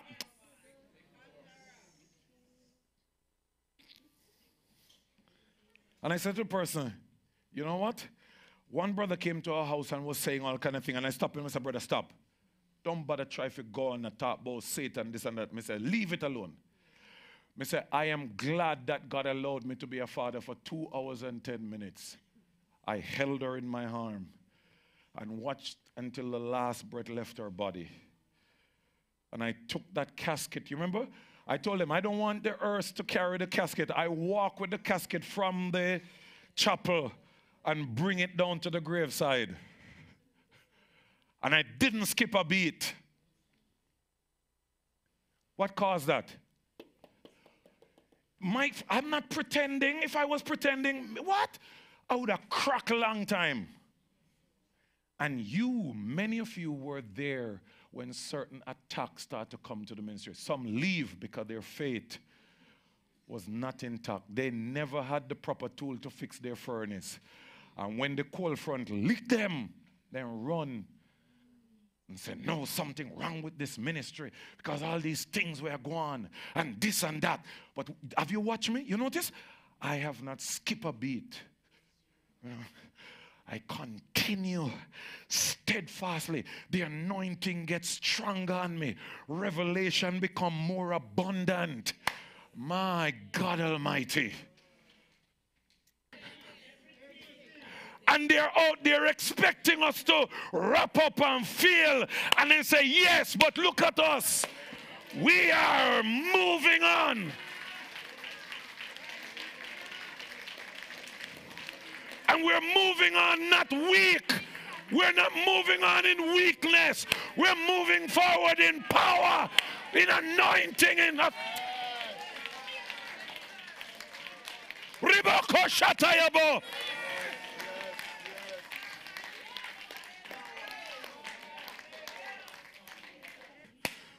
As long as your faith remains intact, money will come. As long as your faith remains intact, building will come. Watch and see. As long as your faith remains intact, everything that we need to continue as a ministry, it's already there. Come.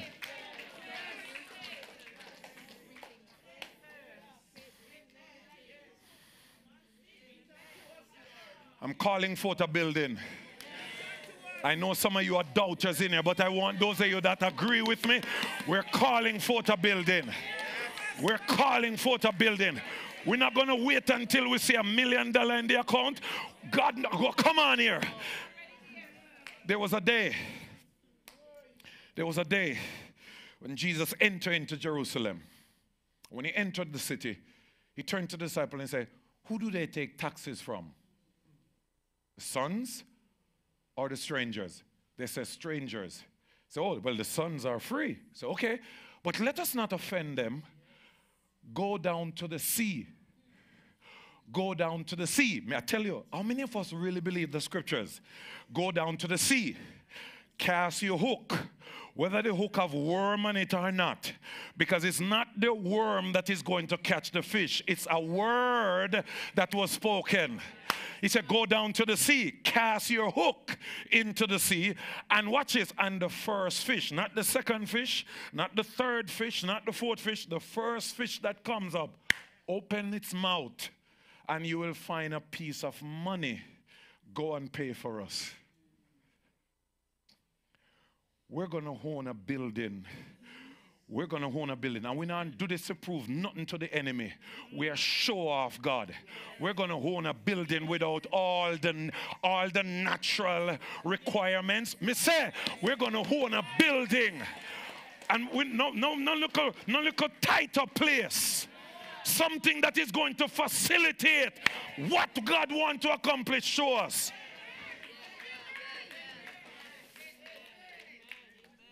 The building is already there. Is it in Mississauga? Is it in Brampton? Where is it? Can you hear the building calling you?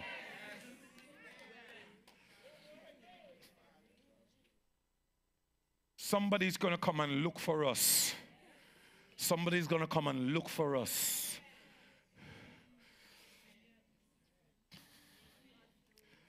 Sit down there. Well, let me see if that really going to happen. All right, Thomas. You can continue chat with Judas. Peter, James, and John may I look for. Come, Peter, James, and John. Come with me. I'm looking for Esther.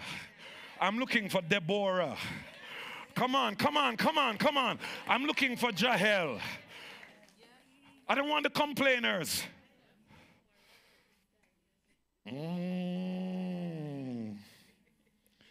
Somebody's looking for us. Somebody's looking for us. A building is looking for us. We have been looking for a building. We have been looking for a building. But now a building is looking for us. The disciples went and fished and they toiled all night. And they caught nothing. But when Jesus spoke the word and said, cast the net on the right hand side, they weren't the one at that time now that was fishing. The fish was looking for them. The fish was waiting for them. And the Bible said when they catch, the net was breaking. They call out for help. I'm telling you today, fish is looking for you. Brother Patrick, can you receive it? You have been fishing for years and no catch nothing yet. But may I tell you today, fish will look for you now. So when you don't have any bait, the fish are going to come. Did you know that if man did not sin, we would not need hook and bait to catch fish? Did you know that if man did not sin, a lot of the things that we're relying on right now to survive, we would need it? Because man was given dominion over the fish of the sea. So anytime dinner time, you just go to the sea and hold out the pan and they just jump in there and call the ones that you want. This evening, snapper, red one, pink one, which one you want? I'm serious. Because how did Noah get the animals in the ark? God said, you're going to bring 2 by 2, the clean ones. How did he get them in? Go and tame them for a week and tame them for a month? With the word that was given to him. He just show up and decree what God says. And the lion started following him. The giraffe and who all of them. That's the authority that man was given. But sin contaminated. And we say we're born again and still continue to be bound by the natural. Well, in this country, Pastor, you have to have good credit. I am saying it again. The fish is looking for you. The fish is looking for you. The fish is looking for you. You're not going to catch the fish is going to catch you.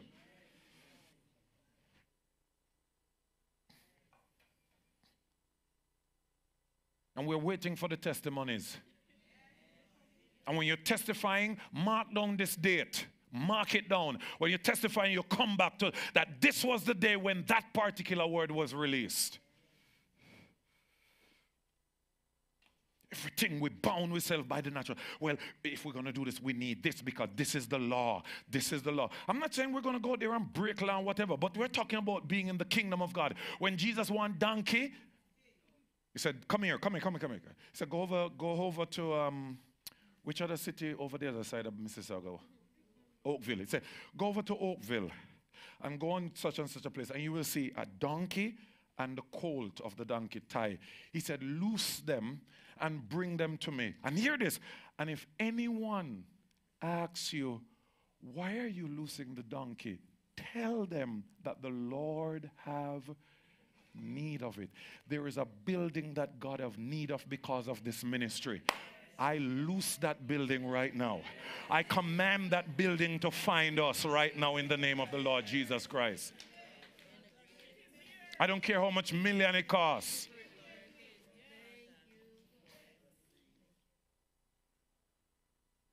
We're going to stop renting.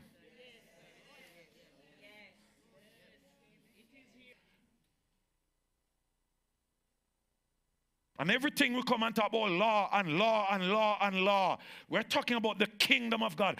I am going to demonstrate the kingdom in front of you. And you can either come into it or walk away from it. We're going to have building without all of that they think that we have to take it. It's going to take years. What would have taken us years is going to take us months. Watch this, months. And what would have taken us months, it's going to take us weeks. And what would have taken us weeks, Marlon, I'm prophesying today, it's going to take us days. And what would have taken us days, it's going to take us hours. And what would have taken us hours, it's going to take minutes. And what would have taken minutes,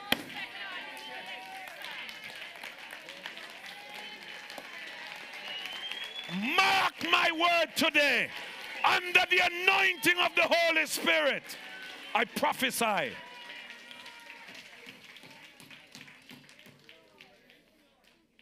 Mark it down.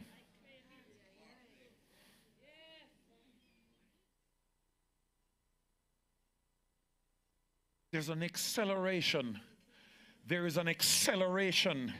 There's an acceleration in the spirit. There is an acceleration in the spirit. I said there is an acceleration in the spirit. There is an acceleration in the spirit. There is an acceleration in the spirit.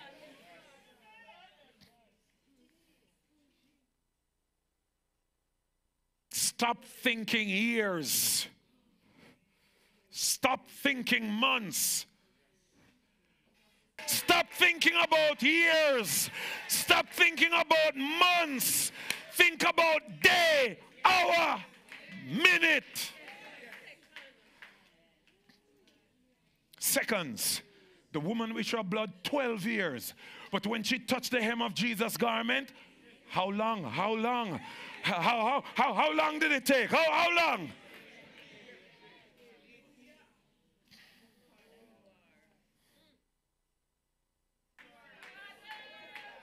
When the devil think I'm done, we're done.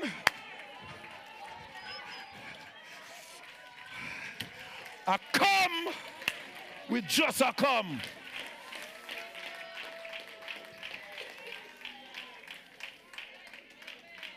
The enemy had other plans. The enemy had other plans.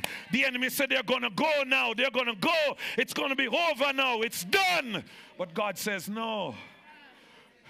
I don't know if the person who sing the song is from Jamaica or wherever, but you hear the song say, when the devil said no, Jesus said, oh. And there's another one where they say, it's a fun to see Satan lose. Jesus is the winner man, the winner man, the winner man. And me say, Jesus is the winner man, the winner man.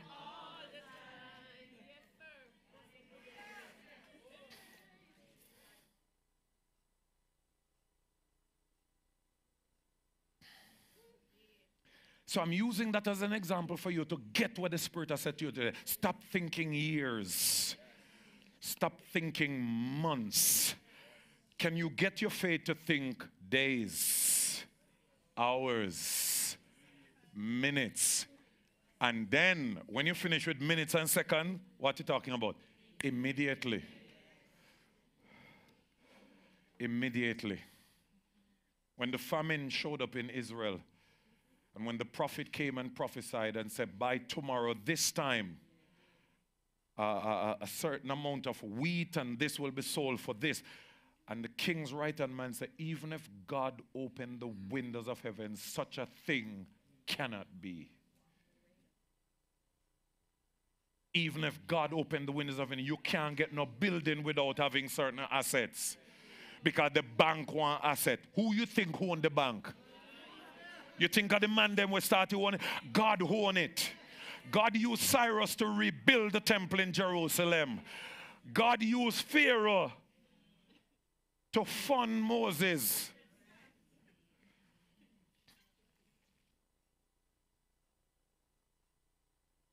Even if God opened the windows of heaven, it cannot be.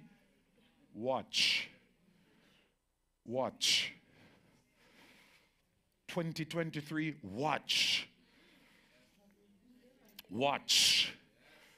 Watch. Sister Judy, a lot of things have happened in 2023 now. So every one of us, we experience different type of things in 2023. But I promise you today, it will not end as it started. And it will not end as it has been going. 2023 does not have the final word. God does. Speak a word only. 2023 doesn't control you. God does. His word does. Some of you are not even, it's not even going to end you in debt. You're going to be debt free. I said you're going to be debt free.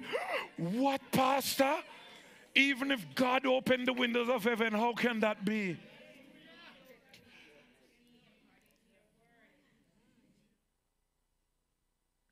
How many of you in this room still hold the government, what the school, OSAP? You still hold OSAP? All right.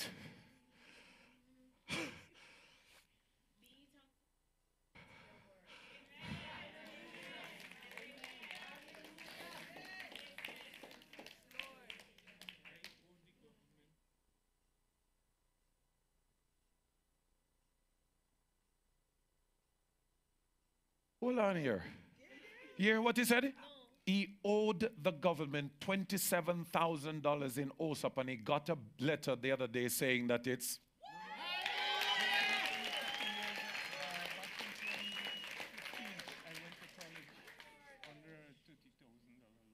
under $30,000 loan in 2015. Wow. I am saying today, do not let the natural imprison you. Do not let credit score imprison you. God's word must dictate to you. The natural way, we go out in the night, we use the drag net to catch fish. The daylight, you come in and you wash your net and dry it with the hope that we will go out tonight again. But notice Jesus didn't come in the night, because that's the natural way. Jesus came in the day when the sun high, and he said, cast your net. But Lord, we toiled all night and we caught nothing. Nevertheless, at your word, at your word.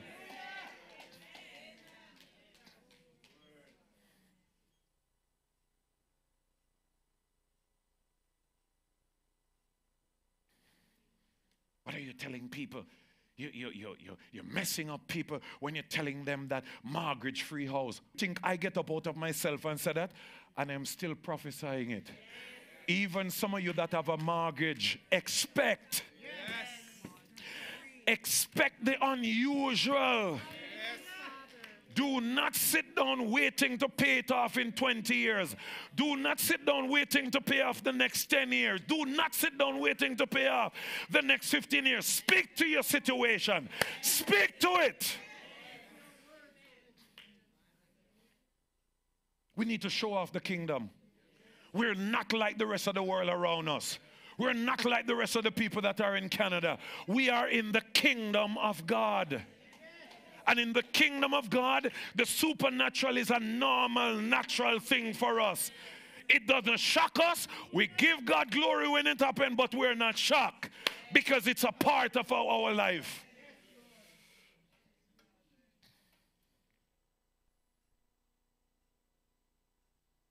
Thank you. My God. How did this all start? Where are we? How will this end? When Jesus heard it, faith, he marveled and said to those who followed, assuredly I say to you, I have not found such great faith. Notice he said the man faith was what? Great. I have not found such great faith. What makes faith great? What makes faith great? I have not found such great faith. What makes faith great? Having more? What most of us pray for when situation arises, what we pray for? Lord, I need more faith. Pastor, pray for me, I need some more faith. It's not more faith that makes faith great. Watch the man carefully. Watch his words carefully, because when he said what he said, the Bible said Jesus heard it. Great faith is how you think. Great faith is how you speak. Great faith is how you act. How was this man thinking? What was his thinking? Lord, you do not need to come to my house. Speak a word only. They have taught us, where the present church is concerned, they have taught us that we need to have something, we need to do something, we need to have something, we need to do something, we need to have something, we need to do something. You have to do this, you have to do this, you have to do this, you have to do, you have to do, you have to do. Now, if God speaks to you about sowing seed, I will never tell you to do it.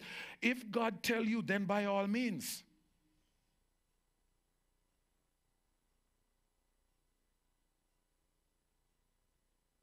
Because the Lord spoke to a sister a few weeks back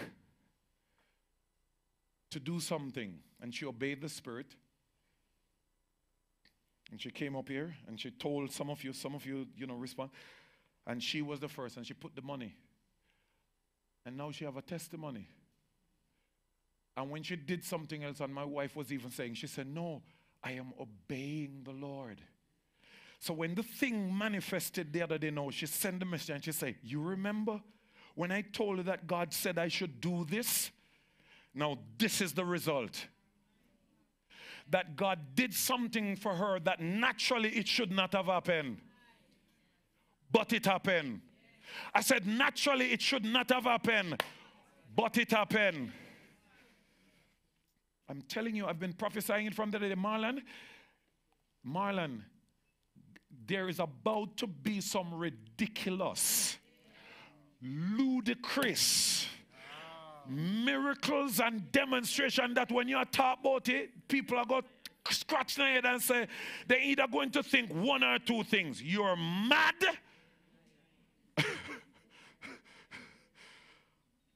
Or they know that God is able to do it. How many of you are willing to be a participant? Then so be it. So be it. So be it. And when you experience it, even when nobody else believes you, you can't deny it. You can't deny it. You can't deny it. Holy Spirit, what you do with me today? Me I follow you now. Me don't know where them I go. Me don't know who them I follow, but me I follow you. Watch this now. Verse 11. Jesus says, Jesus marveled. When he heard it, he marveled. When he heard it, he marveled. And said to those who followed, assuredly I say to you, I have not found. So he was looking for it. I have not found so great faith, such great faith, not even in Israel. What did I say great faith is? A way of thinking, a way of speaking, and a way of acting. The woman with the issue of blood, Jesus also said her faith was great. What did we see with that woman that Jesus classified as great faith? We saw a way of thinking. She said, if I only touch the hem of his garment, I shall be made whole. And what did she do? She went and she pressed and she touched. And she kept on saying, if I but touched the hem of his garment. Because when you're losing blood, your body weak, because the blood is what circulates the oxygen and certain things through the body. So when you're losing blood, you're literally losing life, the life of the flesh. But she kept on saying something that gave her the strength. When you say what God says, it infuses strength in you. Then, verse 11, watch this. I'm going to show you how the faith, that's why we need to examine ourselves, we need to test ourselves. Faith is tied into the kingdom of God, life in the kingdom of God. The kingdom is meant to work a certain way. Would I put ED on there? Worked a certain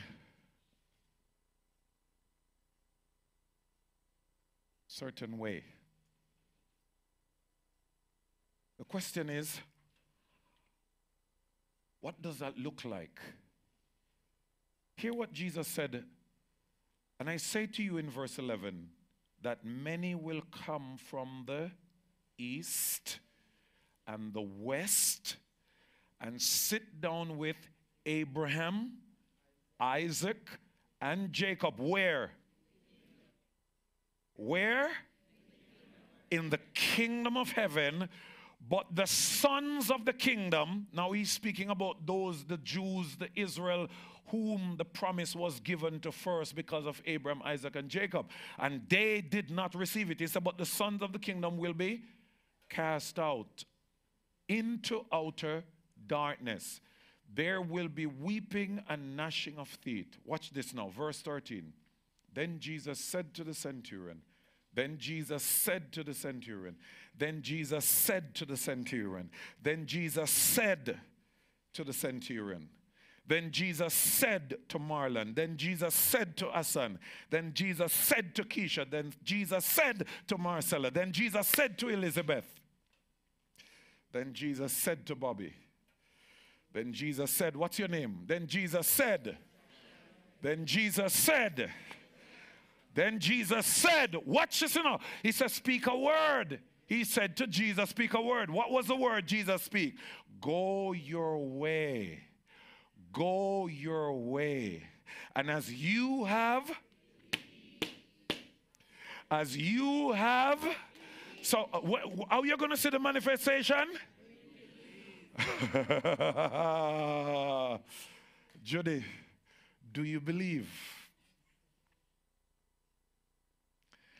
Go your way, and as you have believed, so, this is the amen, so let it be done.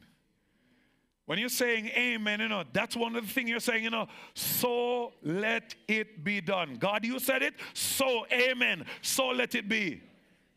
So let it be. Amen, so let it be. That's why you have to be careful what you amen. Go your way, and as you have believed, so let it be done. What's the conclusion here now? And his servant took about a month. His servant took about a week. His servant took days to be healed.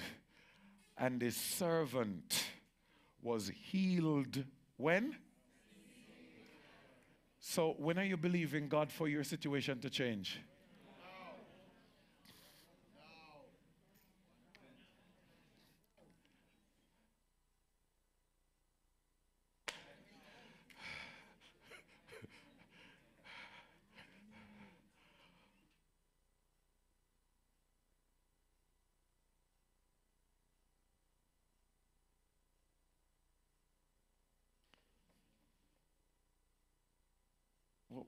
If you need to give a topic to the meeting today, what would be the topic?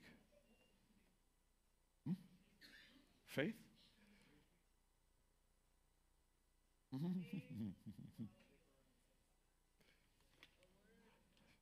Huh?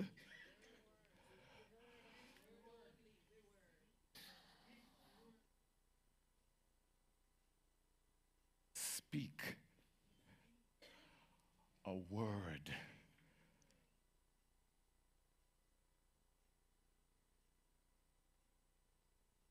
Only. And my situation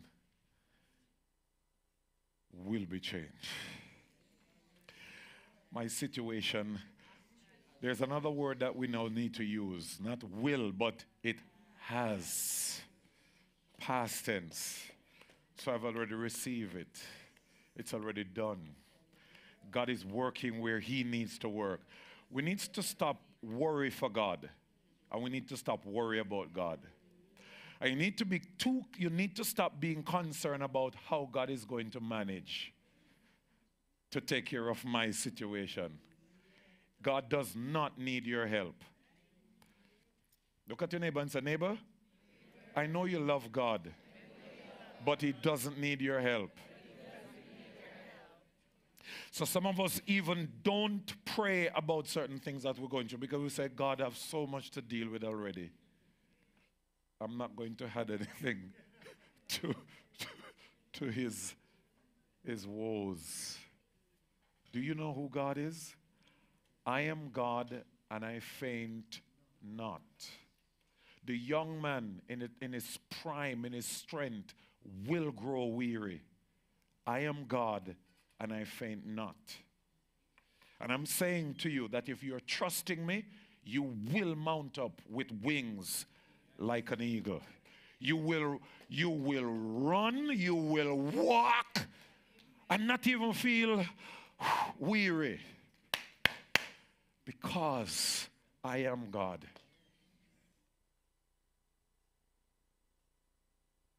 When is the situation hard for God?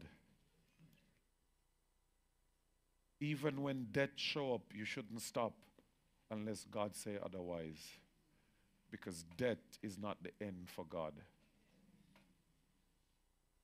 Even when the thing is stench set in. You remember what Martha said? By this time he stinketh. But what did Jesus say? Roll away the stone. You know what the stone is? Doubt, unbelief, wavering. But Lord, by this time he stinketh because he has been in the grave before 4 days now. What's the instruction? What is the word? Roll away the stone. How long have you been going through that situation? What's the nature of it? What the intensity of it?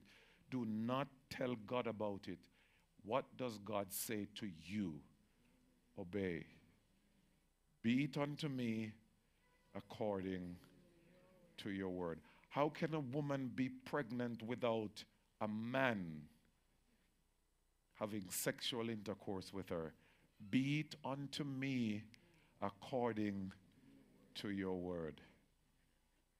A virgin is pregnant.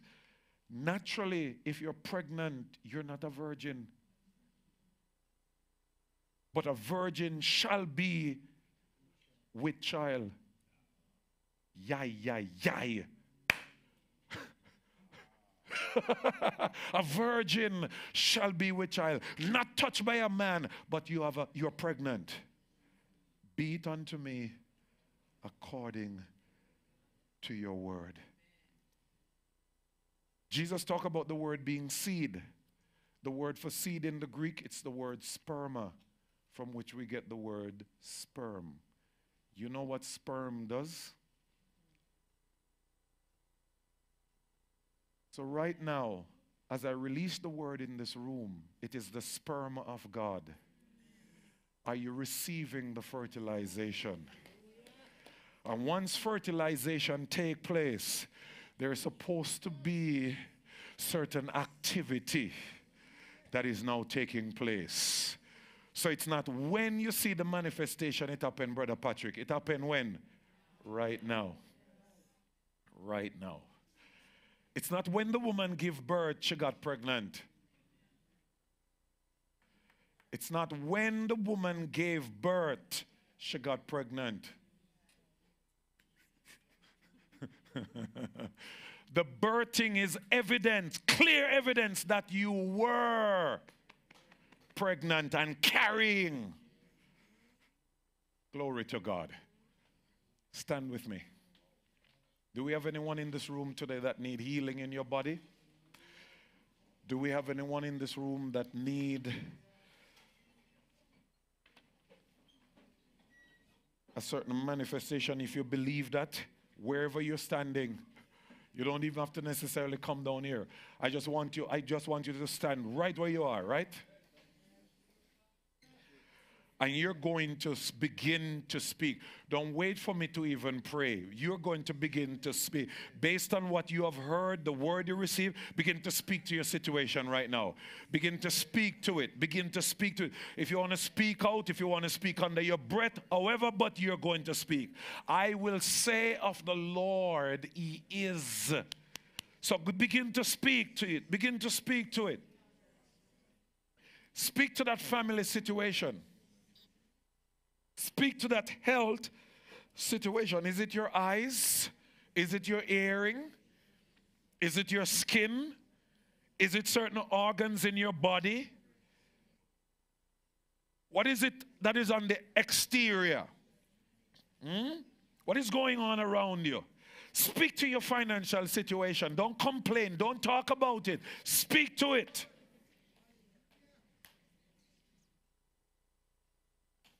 If you truly believe God to restore your marriage, then speak to it. And both have to be in agreement. Both have to be in agreement. Ladies, if you know that the husband is no longer, don't speak to it. Husbands, if you know that the wife is no longer in agreement with you, don't speak to it. It's gone, because it takes two. It takes two. The only way you're going to go ahead and speak, if God give you a specific word, if God give you a direct word, then by all means, go ahead. But speak to the situation. Speak to that situation at work. Speak to that situation at work. You don't have power over the will of a person, but you have power, you have authority over any demonic influence that is influencing the person to come against you. So speak to the spirit. Speak to the spirit. Shut down the spirit. Do you recognize what spirit is it? The spirit, you can know the spirit based on the manifestation. You can know the spirit based on the manifestation. So is there a lot of contention going on? Then what? You know that it's a spirit of contention. Is there confusion? Constant confusion going on? You know that it's a spirit of confusion. Speak to the spirit. Speak to the spirit. You don't need to ask the spirit what its name. Look at the manifestation. You identify what that spirit is, and you speak to the root of that situation. Father, we thank you for this day. We thank you for this privilege. We thank you for this opportunity. We thank you for allowing us to be in this room. And Father, every single one of us in this room, there are unique situations that we are encountering. And it is all meant, for those of us that are in you, it is meant to bring glory to you. It is meant to bring glory to you, Father. And Father, whatever situation that shows up, there is a time limit. There is an expiration date that you have already placed on it, that it's supposed to go this long. And Father, in the name of the Lord Jesus Christ, what the enemy has been doing with some of us, he has been causing us to waver. We have been in and out, up and down. We are double-minded. But today, Father, we have heard a word. We have heard a word to stabilize our faith. We have heard a word to stabilize our faith. And in the name of the Lord Jesus Christ, we are speaking to the mountain. We're speaking to the mountain. We're speaking to trees. We're speaking to wind. We're speaking to the wave. We're speaking to the storm.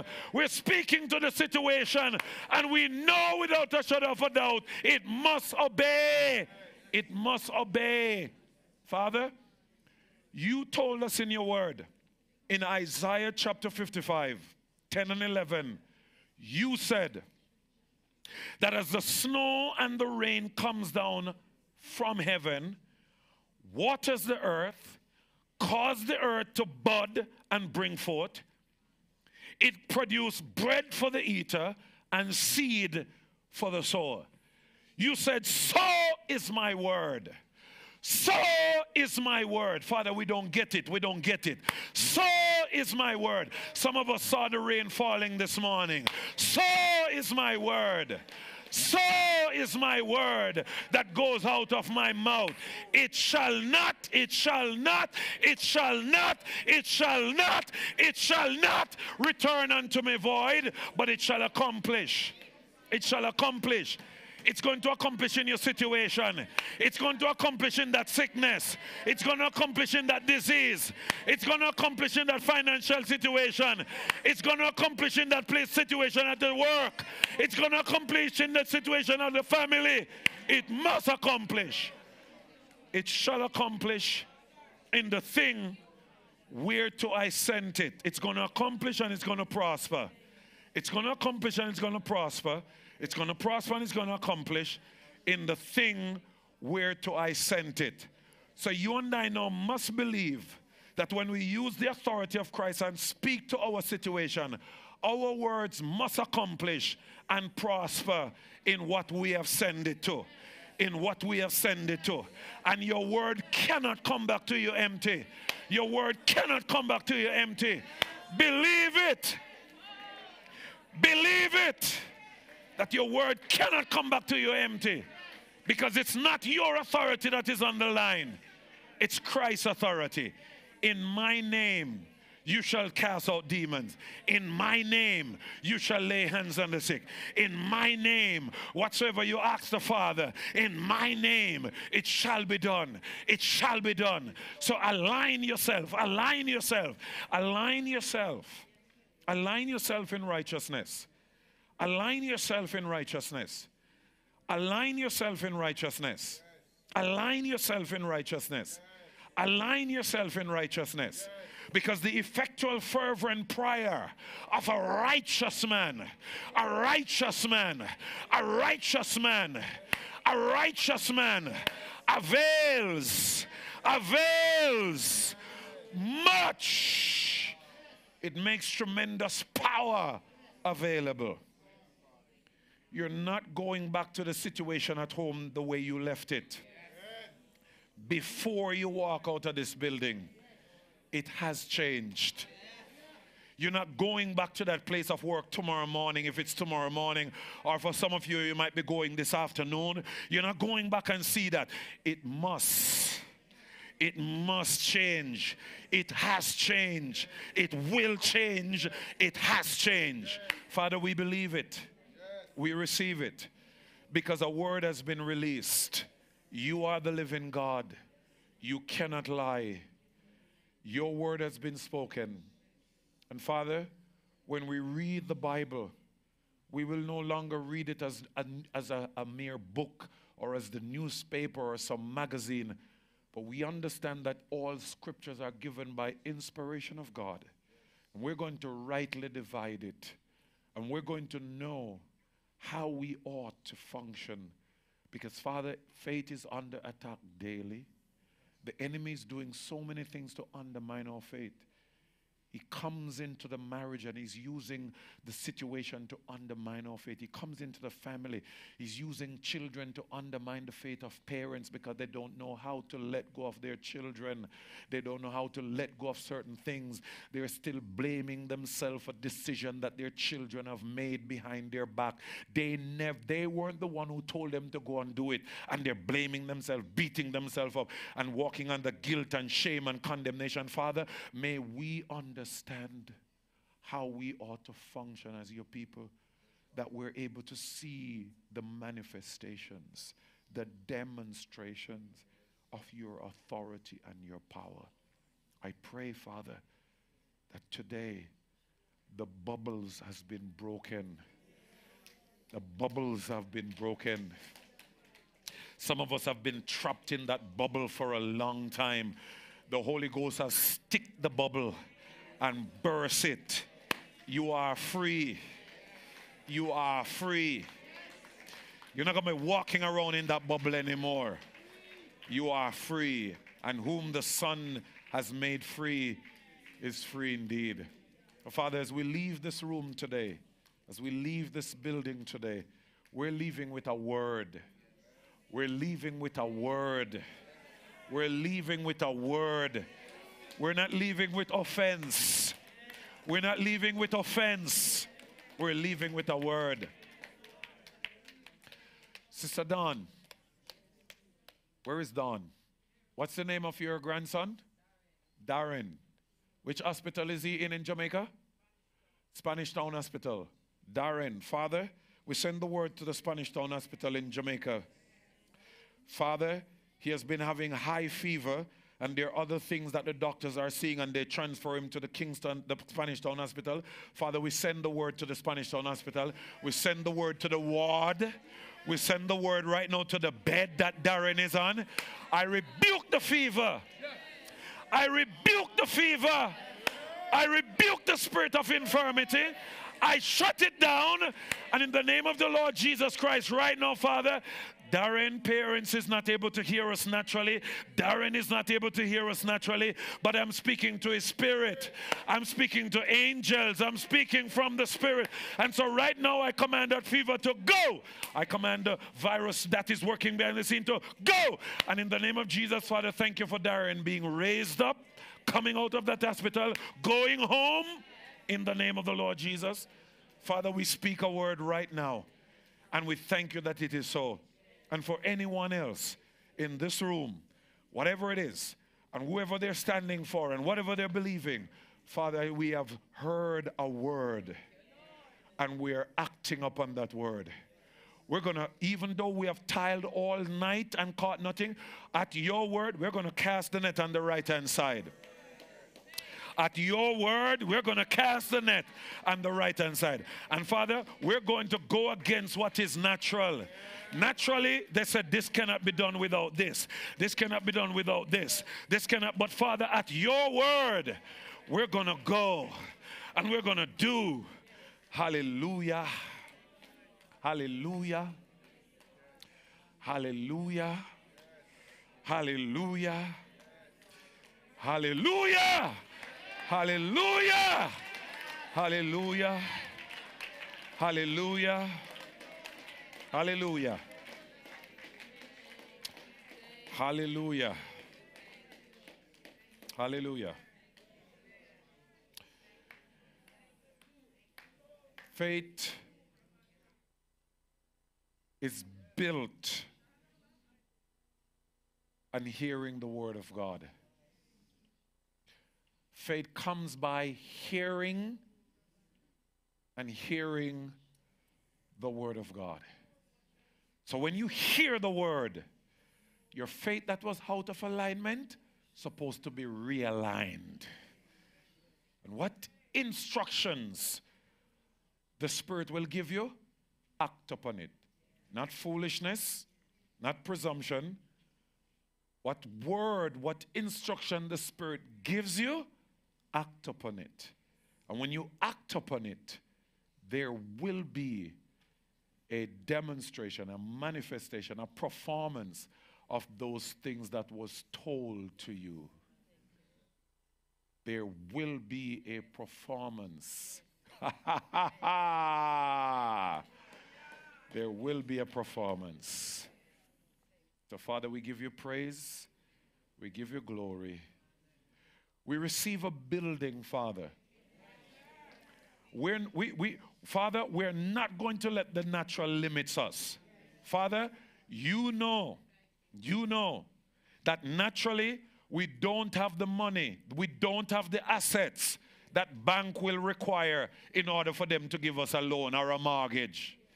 Father, even if we're going to go to a private lender, which their interest rate will be higher, they're still looking for assets. Father, no private lender no lend you no money without you have something that they can take back later on if you can't pay them back. So Father, naturally, Naturally, they're mocking us. Naturally, they're laughing at us. They're jeering us. But Father, we look to you. Our eyes are upon you. Our faith is in you. Go ahead and show off yourself. Go ahead and show off yourself. You know why this ministry exists. You know why this ministry exists. Especially, Father, at such a time as this, when your people are lost and have been deceived by so many preachers. We have so many charlatans in the church today, Father. You know why this ministry exists. It's to represent the truth and nothing but the truth. Nothing but the truth. So, Father, everything that is necessary for us to continue as a ministry and accomplish our assignment and to finish our race. We're not here to compete with anybody, because if you sent others, we shouldn't be competing. We should be working together to accomplish one goal. So, Father, we're not here to compete. And so whatever is necessary for us to finish our race, Father, so be it. So be it. So be it. We receive the building. We receive funds. We receive furnitures. We receive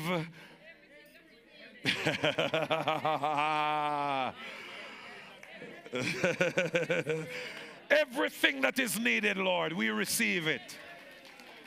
You know how to do it. You know where. You know when. You know, Father, who to speak to. And Father, I thank you that there are some Cyrus in Canada and in America and wherever around the world that you will speak to, and they're going to obey you. And funds are going to come to us, Father. Things are going to come to us. You're speaking to Cyrus. You're speaking to Cyrus. Father, you're speaking to Cyrus, and Cyrus is hearing you. And when they try to block the work, when they go back and check the records, they saw where Cyrus made a decree that the house of God should be built. And he said, therefore, let it be done speedily. Let it be done speedily. Let it be done speedily. So, Father, thank you. We receive it. Father, if it's land that you see necessary for us to get now, we receive it. We receive it. Whatever is necessary for us to finish our race and finish it to your glory, we receive it. In Christ's name. And the people of God say, amen. The inheritance of God say, amen. The saints of God say, amen. The church of God say, amen. The sons of God say, amen. The sons of God say, amen. Sons in the kingdom say, amen. So be it. So be it. So be it. So be it. So be it. That's amen. That's amen. So be it. I love you. I bless you. What a strange meeting. I have the mic for you to come and read. But so be it. So be it. God's willing, we will regroup. And Saturday, our time of corporate fasting,